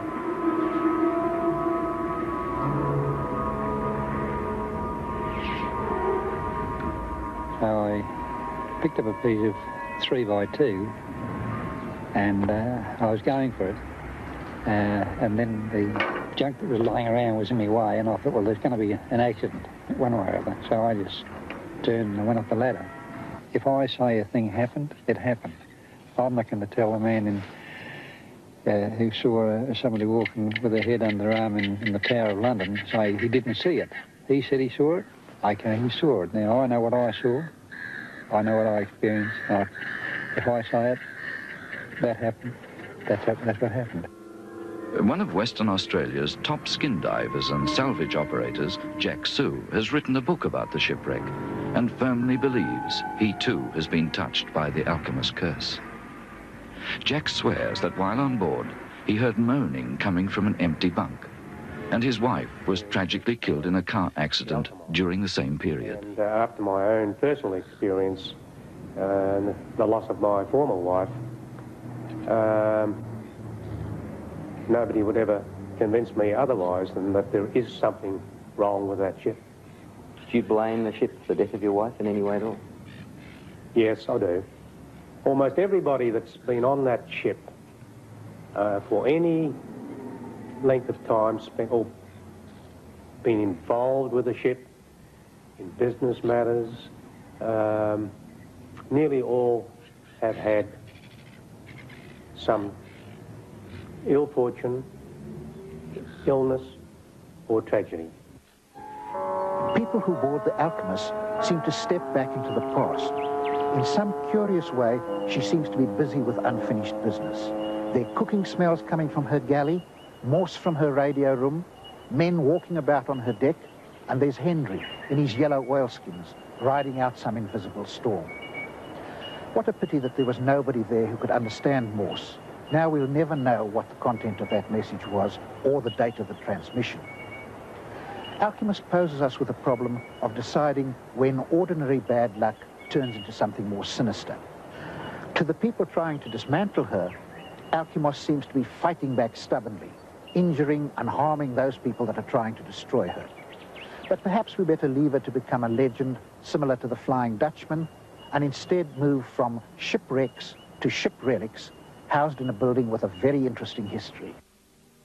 In the streets for a parade of decorated floats, pipers, brass bands, and ghosts in costume. It's all in honour of Australia's most famous and cherished phantom, the spirit of a ticket-of-leave convict called Fred Fisher, who once operated a small farm on the edge of town. The legend of Fisher's ghost is part of Australia's folklore, but the story is founded on historical fact. Fred Fisher was an industrious man determined to rise above his convict past. He worked hard on his small property and enjoyed the friendship and respect of the townspeople. He was last seen alive one afternoon in 1826, mending fences in paddocks near a small creek.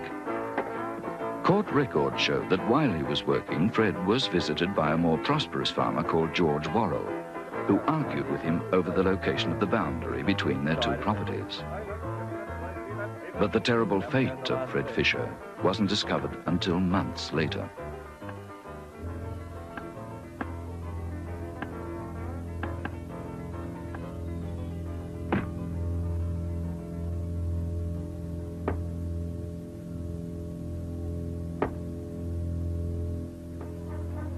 It's not the brutal murder of Fred Fisher that the people of Campbelltown celebrate every year.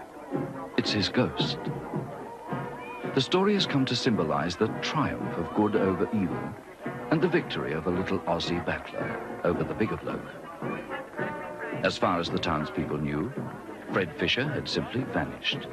And in the weeks that followed, George Worrell fabricated the story that Fisher had sold him his farm before fleeing to England to escape a forgery charge.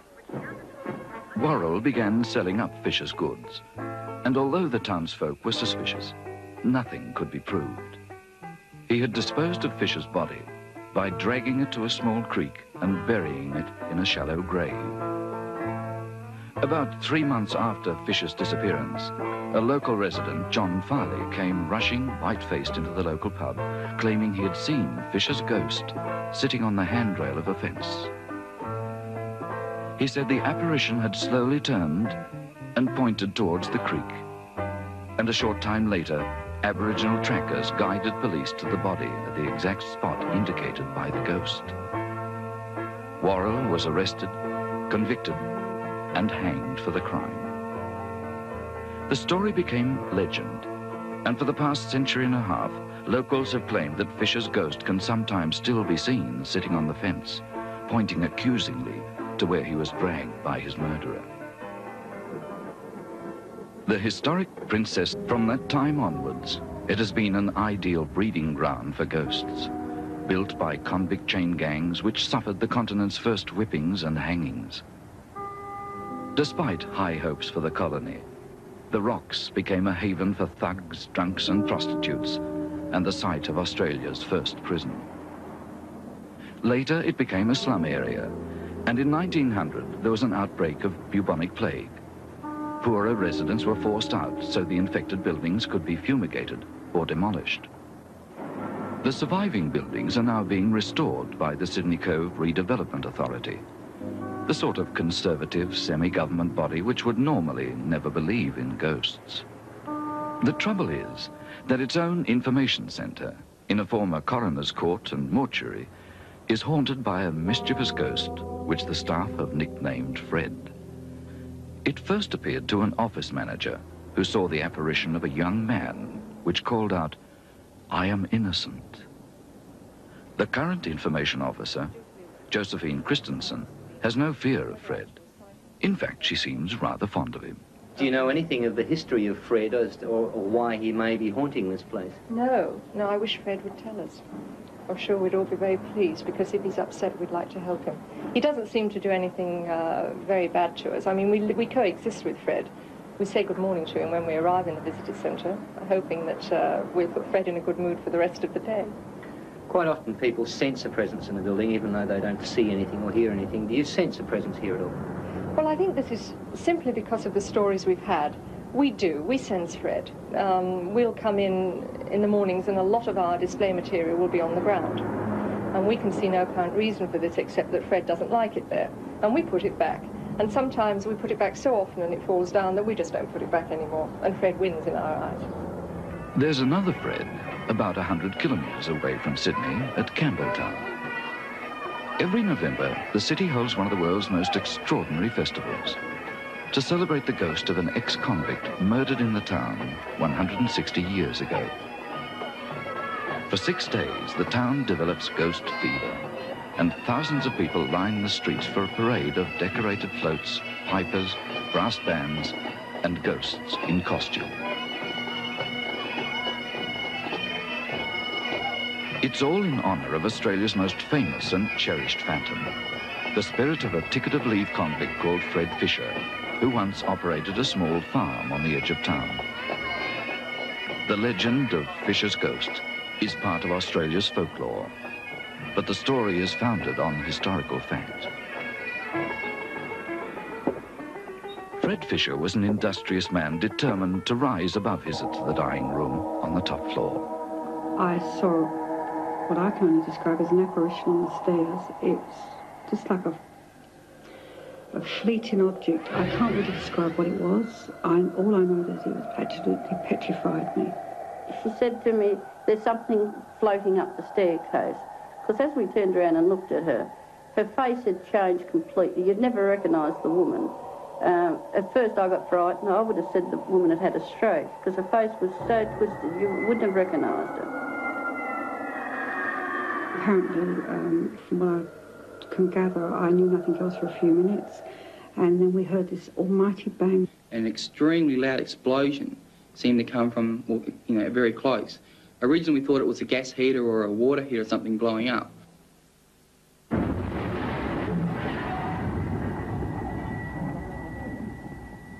I had to investigate. I couldn't work it out. But I only got to the second landing, and a terrible feeling came over me, like pins and needles, and I couldn't move.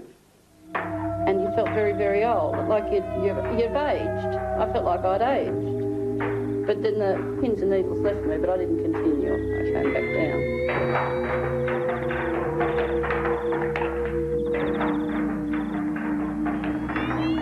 Paul and Mrs. Kramer continued up and looked in this small room. It was open. It actually blown open, and it was fixed right the way back.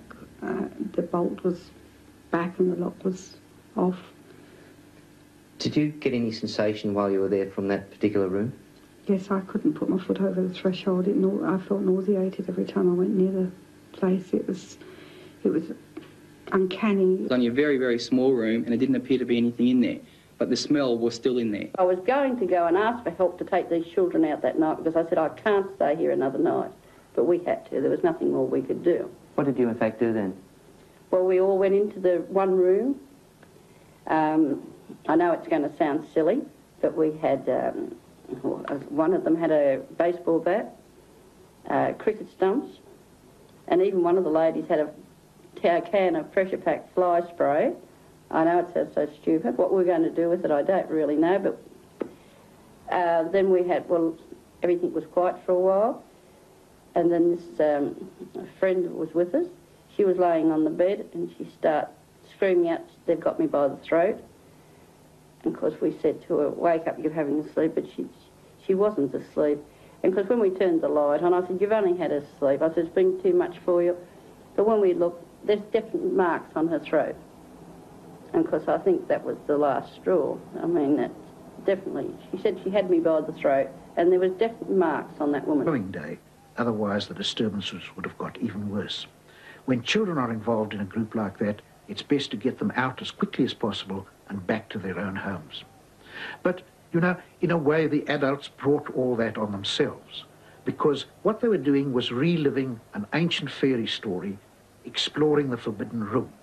They were told that a part of the building was off limits, and they went back to it again and again and again. And every time they did that, the disturbances got worse. But let's leave the possibility of evil forces for the time being, and instead turn to some ghosts that are much less threatening. There's some ghosts that inspire a great deal of affection in living people.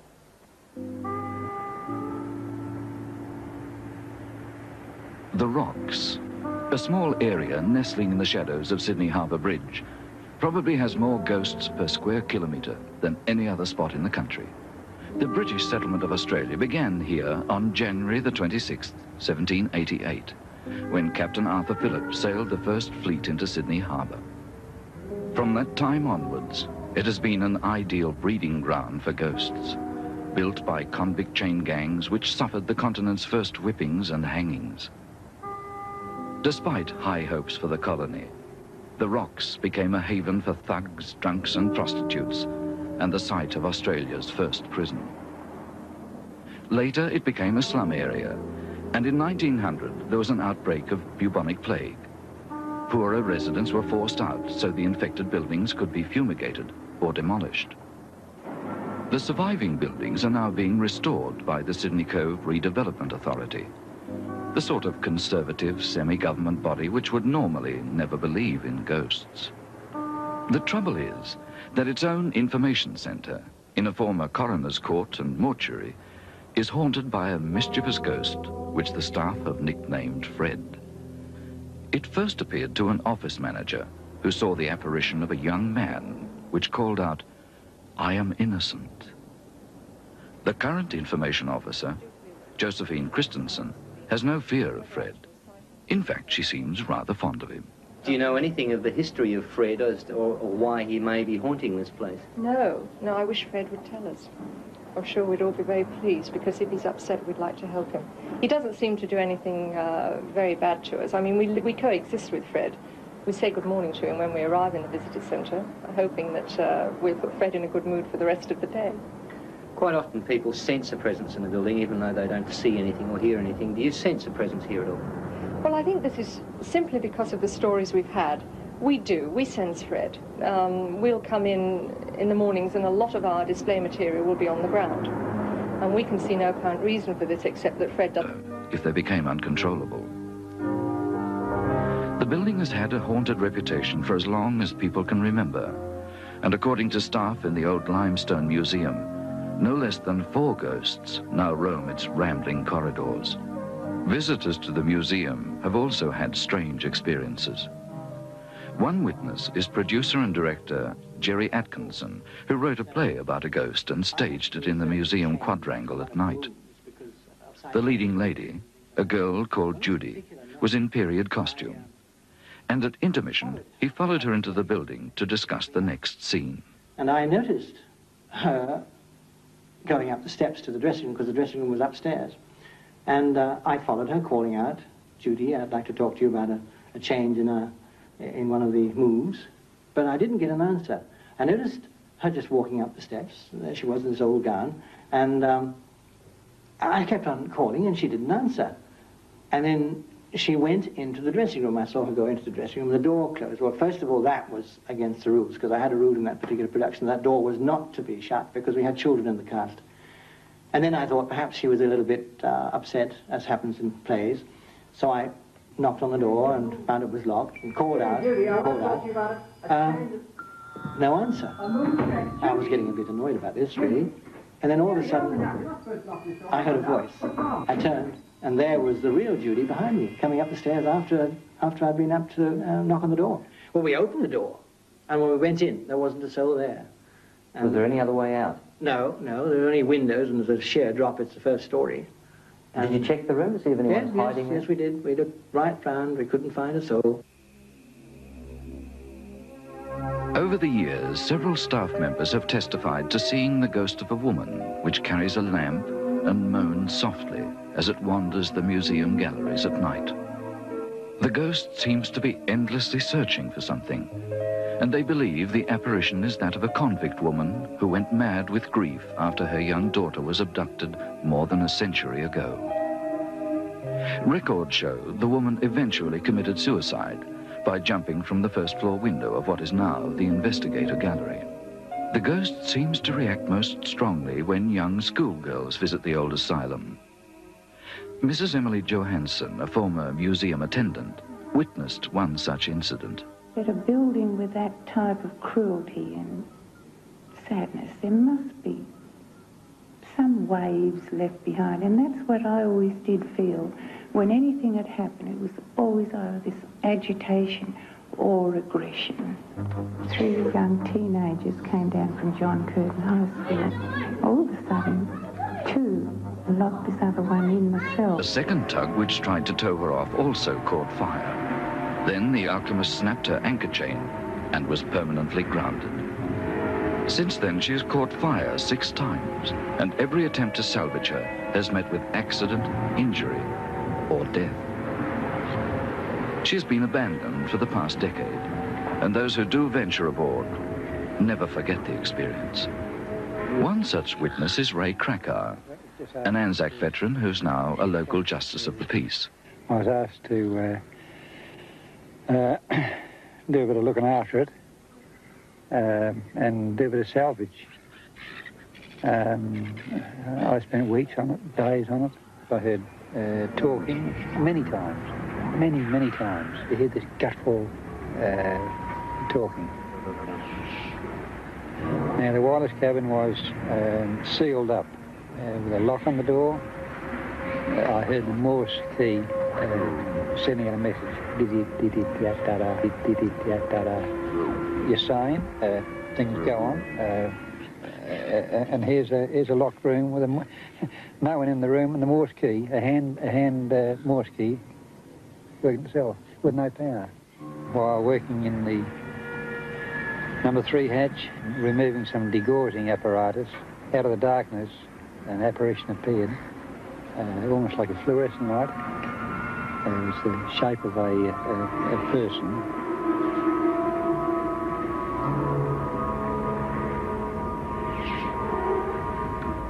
So I picked up a piece of 3x2 and I was going for it.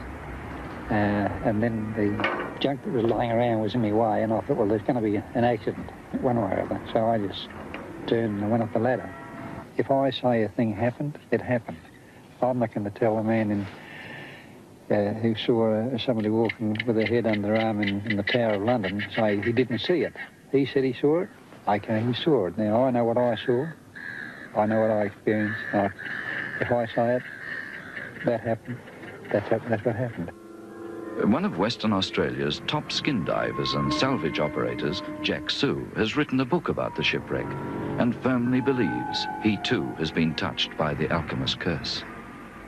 Jack swears that while on board, he heard moaning coming from an empty bunk, and his wife was tragically killed in a car accident during the same period. And after my own personal experience and the loss of my former wife, nobody would ever convince me otherwise than that there is something wrong with that ship. Do you blame the ship for the death of your wife in any way at all? Yes, I do. Almost. What was the closest you ever got to the sound? The closest was on the back door. It was a flush panel door, and I had my hand on the doorknob, and I could sense and hear this knocking on the outside. Open the door, nothing there. Did the sound stop? Yeah, it stopped as though it was beating me. To me it seemed as though he, or who, or she, or what it was, knew I was going to open that door. So this entity, or whatever it was knocking on the house, seemed to have some intelligence attached to it. I reckon it did. The only thing I can put it down is something supernatural, something unexplained. While we were filming at the site, a next-door neighbour told us that he had been inside the house when the poltergeist activity first erupted, before the crowds and police first arrived. He agreed to tell us his story on condition that we conceal his identity. Well, I have seen 2 or 3 lights, only about 8 inches long, similar to a small fluorescent lighting. And I've seen that on about 3 occasions, and on different nights. Were these lights moving? Absolutely. Inside the house? Inside the house.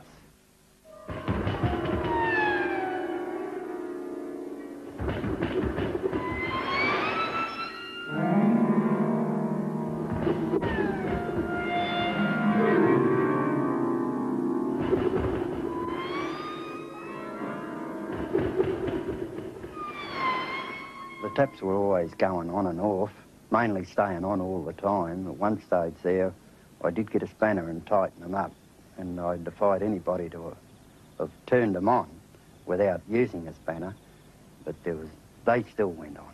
Something or someone turned them on.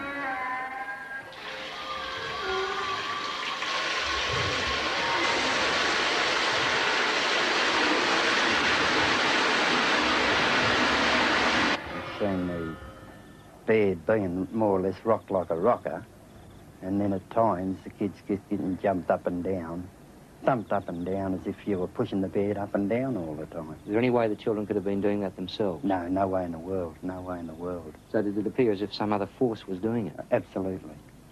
What was the state of the children when this was happening? Oh, they were in a bad way, a real bad way. Poltergeists are rarer than conventional hauntings, and they seem to have a much more devastating effect on those who suffer them at close quarters.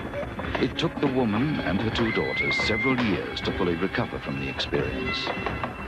But when they moved out of the Ghost restaurant is an alcove area. We were sitting there, and we heard sort of somebody walk down the stairs, because it was old wooden stairs. And I got up and I looked, and there was nothing there. And so that was pretty spooky in a way. Did you see anything else happen there? Yes, one day I was sitting as well in the same area, and I heard something falling outside, and I got up and I looked in the restaurant, and there was actually a sugar bowl, which the waitress claimed she must have put in the center, but I don't know if I have to believe it, but it was all sprayed all over the floor. What was the most dramatic thing that happened? Well, the dramatic thing actually happened to my partner, Brian, when he was doing the book upstairs in the office, he was sitting and there was a glass standing just on its own, and all of a sudden it just shattered into virtually a million of pieces. It was incredible, all fine little small particles. Would you be willing to go back to the restaurant, all of you, and see if there is anything there with your equipment? Yeah, we'd love to. Yeah. Not scared to do that? No.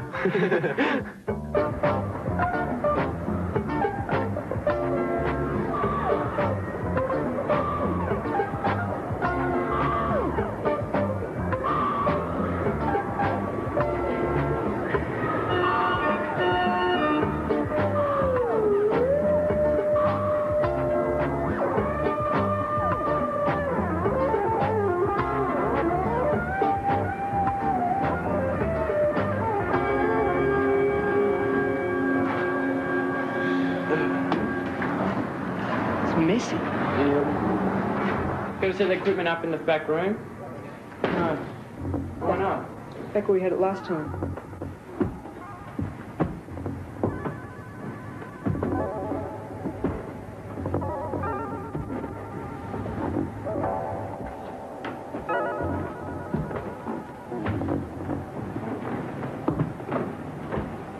For 12 weary hours, the boys monitored the deserted restaurant. And at one stage, they did manage to record an unexplained energy form on their ghost detector. When we returned, just before dawn, they could hardly keep their eyes open. Several times we've detected something in the energy in the field. Something seems to pass through? Through the field, yeah. We couldn't tell you what it was, but it was a definite something in the field. You don't have any explanation for that? No. Anything apart from that? Yes. While we were downstairs, on several occasions we heard footsteps above, and we've been talking to some other people, and it seems that it's a frequent occurrence. So that's something which could be investigated. Stephen, do you feel as if you've proved that there's anything in this building? Chill in the atmosphere is something noticed by many other witnesses just before a ghost appears. The next witness, Craig Goodwin, describes a peculiar experience which scientists call sleep paralysis. It's a terrifying phenomenon, also known as the hag effect, which temporarily paralyzes its victims with the sensation that a ghost is sitting on their chest, trying to suffocate them. Psychologists estimate that about 1 in every 7 people have had the experience, and you'll find it repeated in other haunted houses. On this particular night, I was in bed asleep, and I don't normally wake up during the night anyway. And when I realised that I was awake, the brain more or less told the rest of the body to sit up, sort of thing. And that was it. I couldn't move, you know. It was like as if I was just paralysed. He sort of looked like he was trying to get away. He sort of had his hands coming up in the front of him. As I put the light on, I could see the shadow him doing it beforehand, but when I put the light on, as soon as I put the light on, he'd sort of come straight up on the bed and he was trying to strangle me.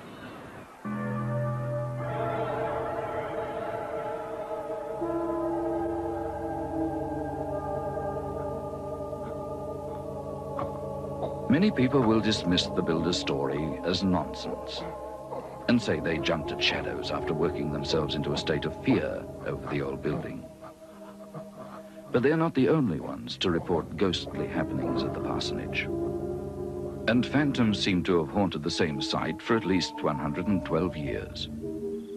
An architect, an archaeologist, and an historical botanist employed by the restoration project also claim to have had strange experiences at Port Arthur. A ghost was first recorded here by a visitor from Hobart, George Grunsell, who stayed in the parsonage as a guest in 1874. Grunsell wrote about it in his memoirs. The judge, Sir Valentine Fleming, was a fellow guest at the parsonage when a most intense light streamed from under the door of a room on the opposite side of the landing. Sir Valentine peeked through the keyhole, and to his astonishment could see the interior as though brilliantly lighted up with gas, when lo and behold, all was in sudden darkness again. The next manifestation was rather startling. A servant girl entering the guest room let out a terrific shriek and fell senseless to the boards. She had distinctly seen the figure of a man in a peculiar garment looking at her through the window and grasping in his hand a knife or dagger which he held as though about to strike.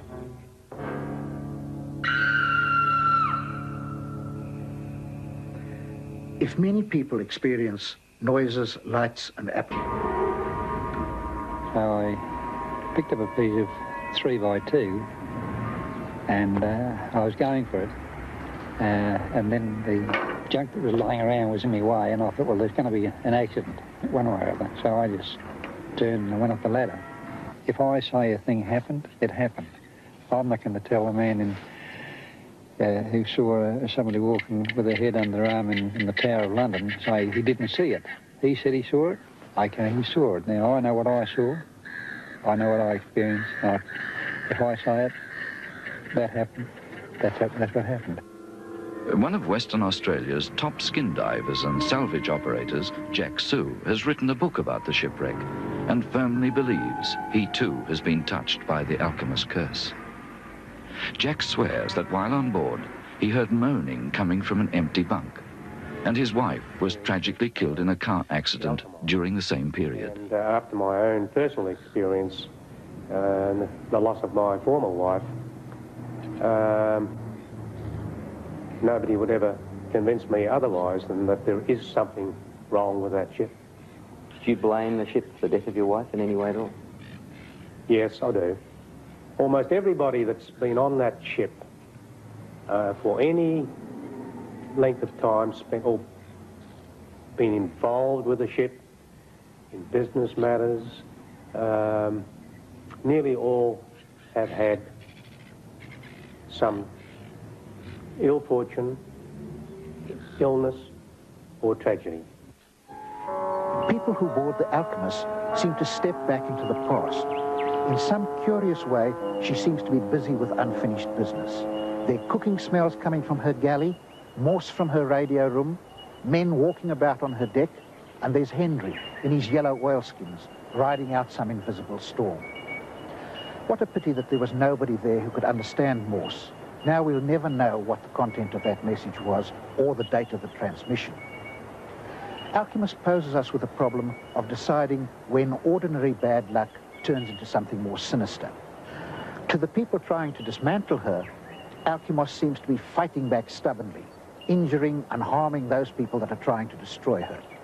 But perhaps we better leave her to become a legend similar to the Flying Dutchman and instead move from shipwrecks to ship relics housed in a building with a very interesting history. It's hard to imagine a building with a more brutal and tragic past than Fremantle Museum. It was built in the 1860s to house convict men and women who had gone insane after suffering the cruelties of the British penal system. This is our receiver. Now, that receives the transmissions from here. Now, what happens is any electrical fields or disturbances between the two is monitored at the receiver, and we can get a visual output of it here at the oscilloscope, which virtually just tells us what the signal looks like. So put simply, it's a ghost detector. Yeah. Or we hope it is. The trio advertised themselves as ready and willing to remove troublesome ghosts from haunted premises. And to their surprise, a woman offered them $500 to rid her restaurant of a poltergeist. They refused the money, but took up the offer and spent a nervous night in the Black Rose restaurant, which is housed in a Victorian terrace in the Melbourne suburb of St Kilda. What did you find? We're not too sure. Overall, well, we think there's possibly something there. What makes you think that? Just the readings we picked up with their equipment. When we returned to the Black Rose restaurant, it was closed down. The woman who asked Stephen and his friends to get rid of the poltergeist had fled the business, leaving no forwarding address. The previous owners said they had no problems with ghosts when running the Black Rose. But when we tracked down the owners before them, it was a different story. Ernst Patzold operated the restaurant in 1978. My concern was one night we were sitting in the Black Rose restaurant, an alcove area. We were sitting there and we heard sort of somebody walk down the stairs because it was old wooden stairs. And I got up and I looked and there was nothing there. And so that was pretty spooky in a way. Did you see anything else happen there? Yes, one day I was sitting as well in the same area, and I heard something falling outside, and I got up and I looked in the restaurant, and there was actually a sugar bowl, which the waitress claimed she must have put in the center, but I don't know if I have to believe her, but it was all sprayed all over the floor. What was the most dramatic thing that happened? Well, the dramatic thing actually happened to my partner, Brian, when he was doing the book upstairs in the office, he was sitting and there was a glass standing just on its own, and all of a sudden it just shattered into virtually a million of pieces. It was incredible, all fine little small particles. Would you be willing to go back to the restaurant, all of you, and see if there is anything there with your equipment? Yeah, we'd love to. Yeah. Not scared to do that? No.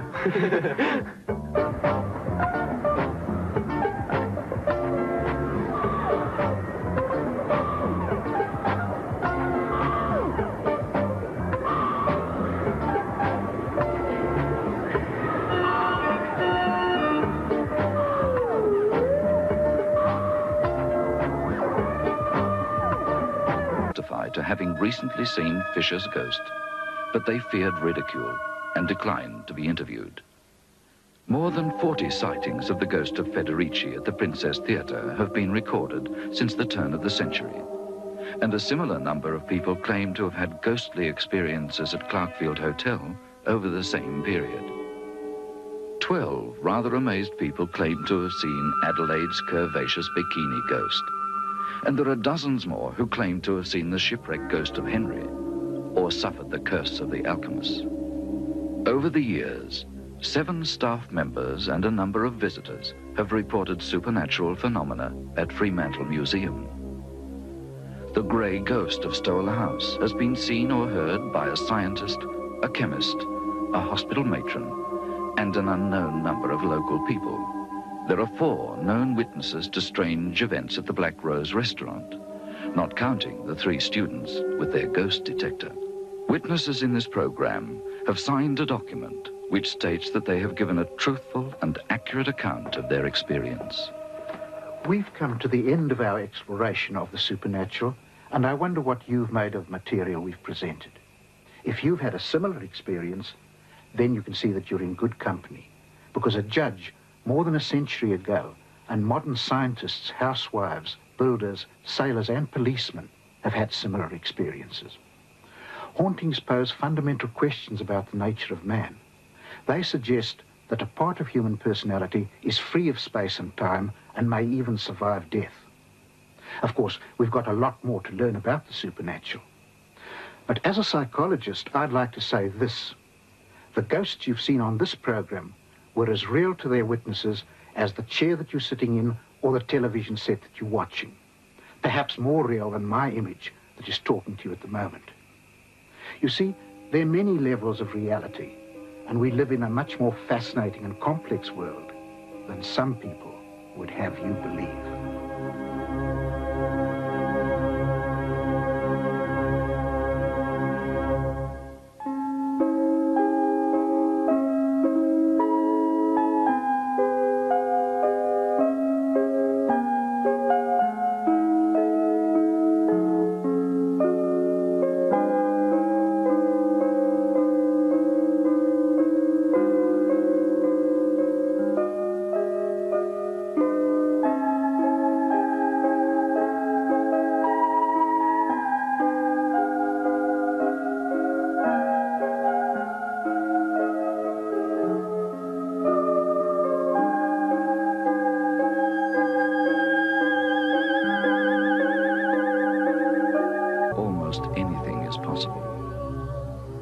So we ask you to keep an open mind as we investigate what may at first seem unbelievable. The idea that a mysterious energy, something beyond our understanding of life and death, can be trapped inside a building. We are on a journey into the unknown, which with its twists and turns will explore both the new frontiers of science and the hidden depths of the human mind. And every place we visit will have the reputation of being haunted.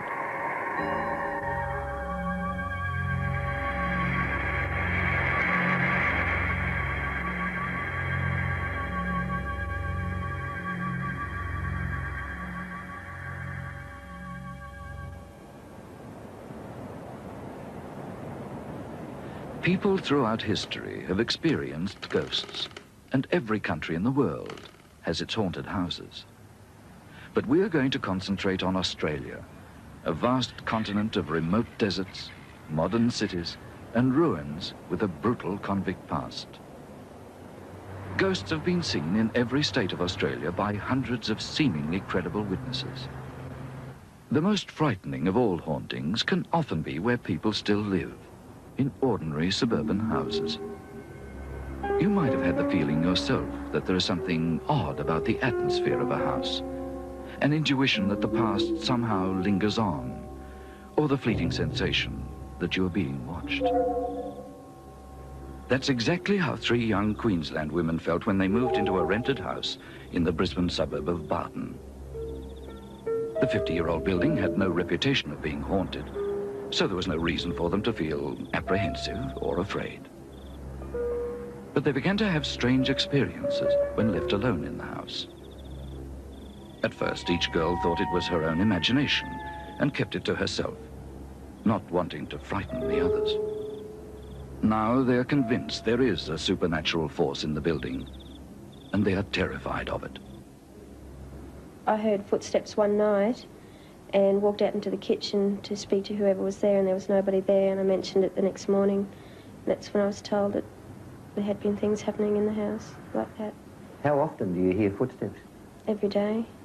Every night I hear them, and if I'm home during the day, I'll hear them then as well. Are you sure that they're footsteps? They're not creaking? They're not the wind? No, they're definite footsteps.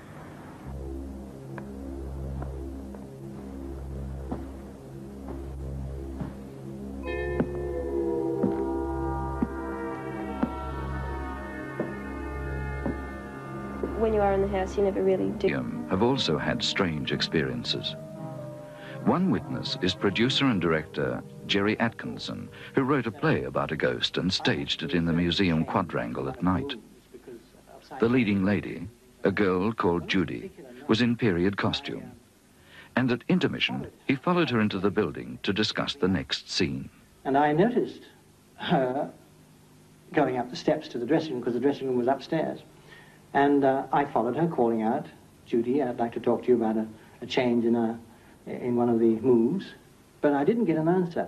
I noticed her just walking up the steps. There she was in this old gown. And I kept on calling, and she didn't answer. And then she went into the dressing room. I saw her go into the dressing room. The door closed. Well, first of all, that was against the rules, because I had a rule in that particular production. That door was not to be shut, because we had children in the cast.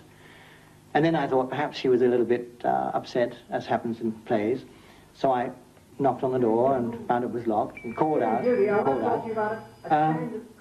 No answer. I was getting a bit annoyed about this, really. And then all of a sudden, I heard a voice. I turned, and there was the real Judy behind me, coming up the stairs after I'd been up to knock on the door. Well, we opened the door, and when we went in, there wasn't a soul there. And was there any other way out? No, there were only windows, and there's a sheer drop. It's the first story. Did you check the room to see if anyone was hiding there? Yes, we did. We looked right round. We couldn't find a soul. Over the years, several staff members have testified to seeing the ghost of a woman which carries a lamp and moans softly as it wanders the museum galleries at night. The ghost seems to be endlessly searching for something, and they believe the apparition is that of a convict woman who went mad with grief after her young daughter was abducted more than a century ago. Records show the woman eventually committed suicide, by jumping from the first floor window of what is now the investigator gallery. The ghost seems to react most strongly when young schoolgirls visit the old asylum. Mrs. Emily Johansson, a former museum attendant, witnessed one such incident. At a building with that type of cruelty and sadness, there must be some waves left behind, and that's what I always did feel. When anything had happened, it was always this agitation or aggression. 3 young teenagers came down from John Curtin High School. All of a sudden, 2 locked this other one in the cell. Louie, stop it! It's not a game anymore. Let me out!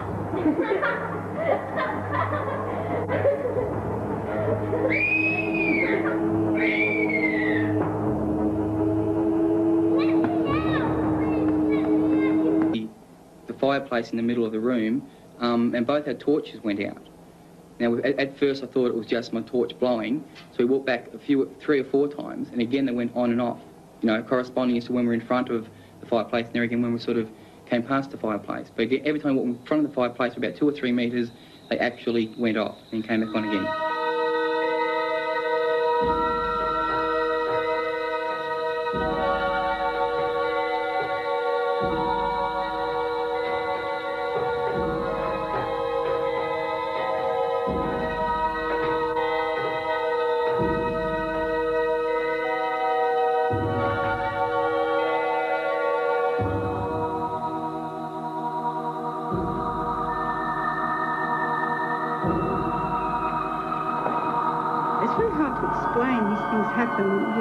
You know your torch has gone out, and you know the other person's torch has gone out. We sort of looked at the torches to see if there's anything wrong with them. As I say, they came back on their own accord.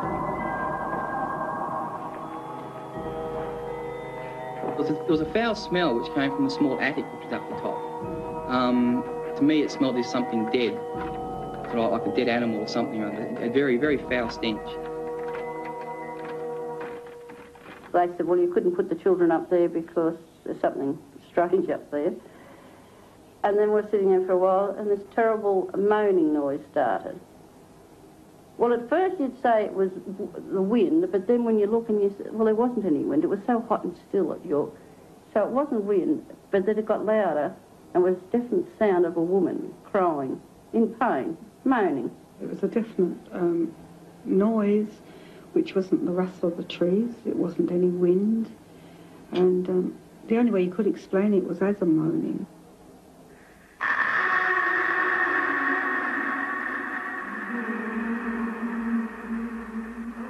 It was frightening. It was very frightening because you'd swear there was someone up there in terrible pain, but I mean, because there wasn't anyone there. Why did you not leave then? Well, we're in a position, to be honest with you. As I said, we hired a bus, and Maureen's husband was kind enough to take the day off and drive us there, and he was to pick us up in a week's time, and that's all we could do. We had no transport there. We didn't have a car. Little did we know these kind of things would happen. I mean, you wouldn't have gone in the first place, would you? But at this early stage, did you think the building was haunted, or did you think something else? Mrs. Kramer had thought the place was haunted. And of course, I said, don't be stupid. You're imagining. The imagination's running a little bit wild here. And of course, Paul said to me, you know, Mum, there's something definitely wrong. Describes a peculiar experience which scientists call sleep paralysis. It's a terrifying phenomena, also known as the hag effect, which temporarily paralyzes its victims with the sensation that a ghost is sitting on their chest, trying to suffocate them. Psychologists estimate that about 1 in every 7 people have had the experience, and you'll find it repeated in other haunted houses. On this particular night, I was in bed asleep, and I don't normally wake up during the night anyway. And when I realised that I was awake, the brain more or less told the rest of the body to sit up, sort of thing. And that was it. I couldn't move, you know. It was like as if I was just paralysed. He sort of looked like he was trying to get away. He sort of had his hands coming up in the front of him. As I put the light on, I could see the shadow him doing it beforehand, but when I put the light on, as soon as I put the light on, he'd sort of come straight up on the bed and he was trying to strangle me.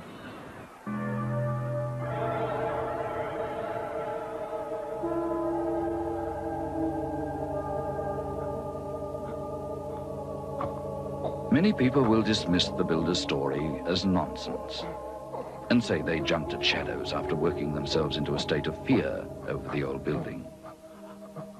But they're not the only ones to report ghostly happenings at the parsonage. And phantoms seem to have haunted the same site for at least 112 years. An architect, an archaeologist, and an historical botanist employed by the restoration project also claim to have had strange experiences at Port Arthur. A ghost was first recorded here by a visitor from Hobart, George Grunsell, who stayed in the parsonage as a guest in 1874. Grunsell wrote about it in his memoirs. The judge, Sir Valentine Fleming, was a fellow guest at the parsonage when a most intense light streamed from under the door of a room on the opposite side of the landing. Sir Valentine peeked through the keyhole and, to his astonishment, could see the interior as though brilliantly lighted up with gas, when lo and behold, all was in sudden darkness again. The next manifestation was rather startling. A servant girl entering the guest room let out a terrific shriek and fell senseless to the boards. She had distinctly seen the figure of a man in a peculiar garment looking at her through the window and grasping in his hand a knife or dagger which he held as though about to strike.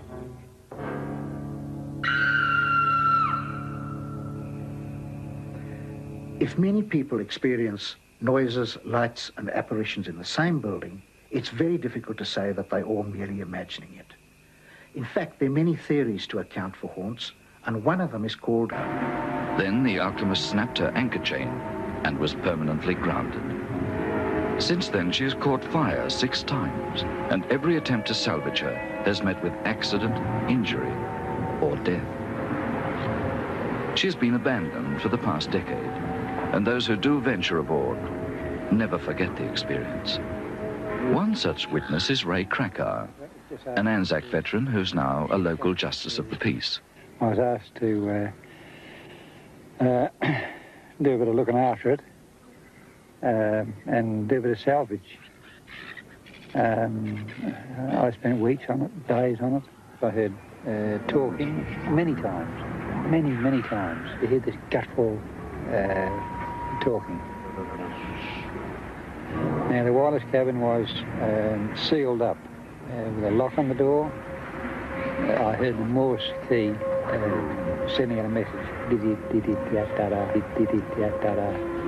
You're saying things go on. And here's a locked room with no one in the room, and the Morse key, a hand Morse key, working itself with no power. While working in the number 3 hatch, removing some degaussing apparatus, out of the darkness, an apparition appeared, almost like a fluorescent light. It was the shape of a person.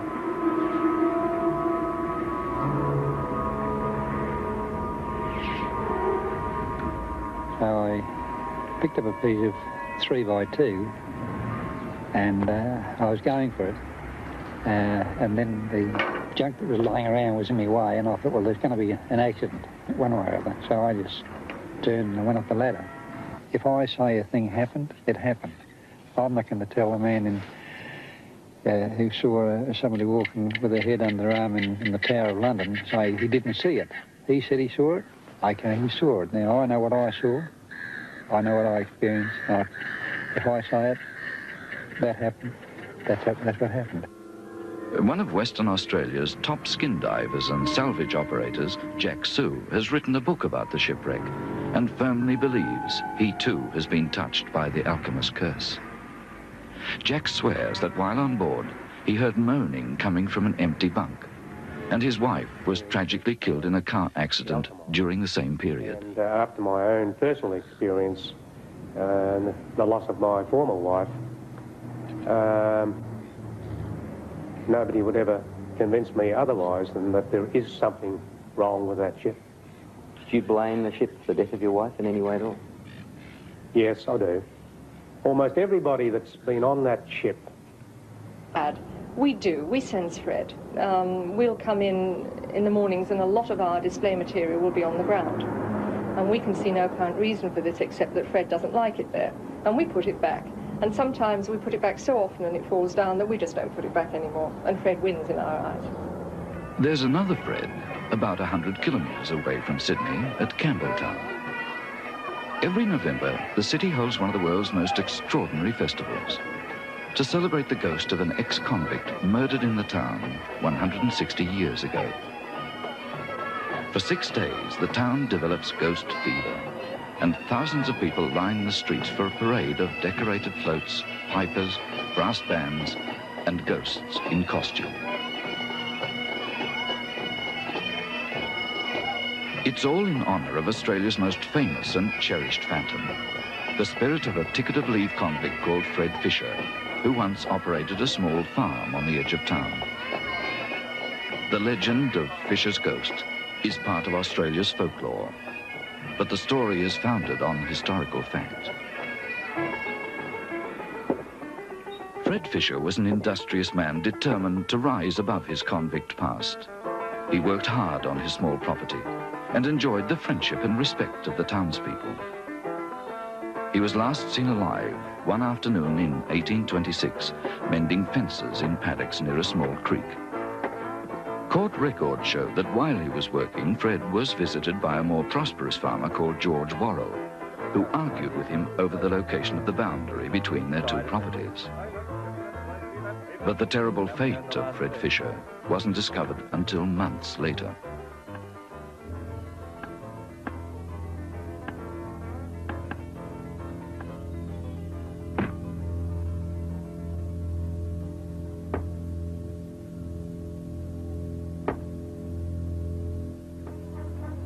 It's not the brutal murder of Fred Fisher that the people of Campbelltown celebrate every year. It's his ghost. The story has come to symbolize the triumph of good over evil and the victory of a little Aussie battler over the bigger bloke. As far as the townspeople knew, Fred Fisher had simply vanished. And in the weeks that followed, George Worrell fabricated the story that Fisher had sold him his farm before fleeing to England to escape a forgery charge. Worrell began selling up Fisher's goods, and although the townsfolk were suspicious, nothing could be proved. He had disposed of Fisher's body by dragging it to a small creek and burying it in a shallow grave. About 3 months after Fisher's disappearance, a local resident, John Farley, came rushing white-faced into the local pub, claiming he had seen 3 times a week. I'd get out of bed and think, you know, someone wants to buy some beer after hours or something like that, you know. There'd just be no one there. And then one particular night, I was in bed in the room on my own, and the door opened, and the presence of something was there, and the next thing, I had my leg in plaster, and a hand came on my leg and started twisting it, and I grabbed hold of the crutches that were beside the bed, and I was, you know, get away, and... Was the room in darkness? It was in darkness. Anyway, I got up and I put the light on, and the door had shut again, so I put the deadlock on it, hopped back in the bed, and the door opened, and that was it. I just lay there going hot and cold. The current cook is Graham Fairley. 3 of his predecessors were affected by ghosts. 2 became violent and had to be taken away by police. The other eventually fled the building in terror. Graham doesn't think he'll last much longer either. I tell you, if you look out here now, you'll see it's a nice country style living, country scene. It looks really nice at this stage, at this time of the day. But at night time, if you come up here, and you just happen to be looking out here, I don't know what it is. It's maybe that well, there's a well down there, there's that tree there, but you get a very cold feeling, just comes really chilling, blood chilling, and it comes all over your body, and you just can't stand it any longer. You just say, I can't explain why it is. Do you look through that window anymore? Not after the first 3 times, no. No, no more. Have you ever seen anything as you look out there? Yes. Actually, one night, the second night I was here, I was looking out and I was looking at that tree, and it's quite a nice tree, but all of a sudden, there was this face of a man, a person, was like peering at me out of the tree, and And I thought, oh, it must be the light or some, I don't know what, I can't explain it. So I looked again and had a close look. And no matter which way the tree was blowing, that face stood still. All the branches were blowing, and but that face stood stock still, staring at me. What effect did that have on you? Well, that's it. I just closed it. That's why I'm leaving, to be honest, you know. I mean, that's just incredible. I have experienced a mist early in the morning in the kitchen. You walk down, there's no mist anywhere. You go into the kitchen, it's just full of mist, like a fog. Since I've been here 3 times, I've seen all the animals just go berserk at night. The whole lot of them, from the rabbits to the dogs, the donkeys, the goats, the ducks, they'll just all go berserk.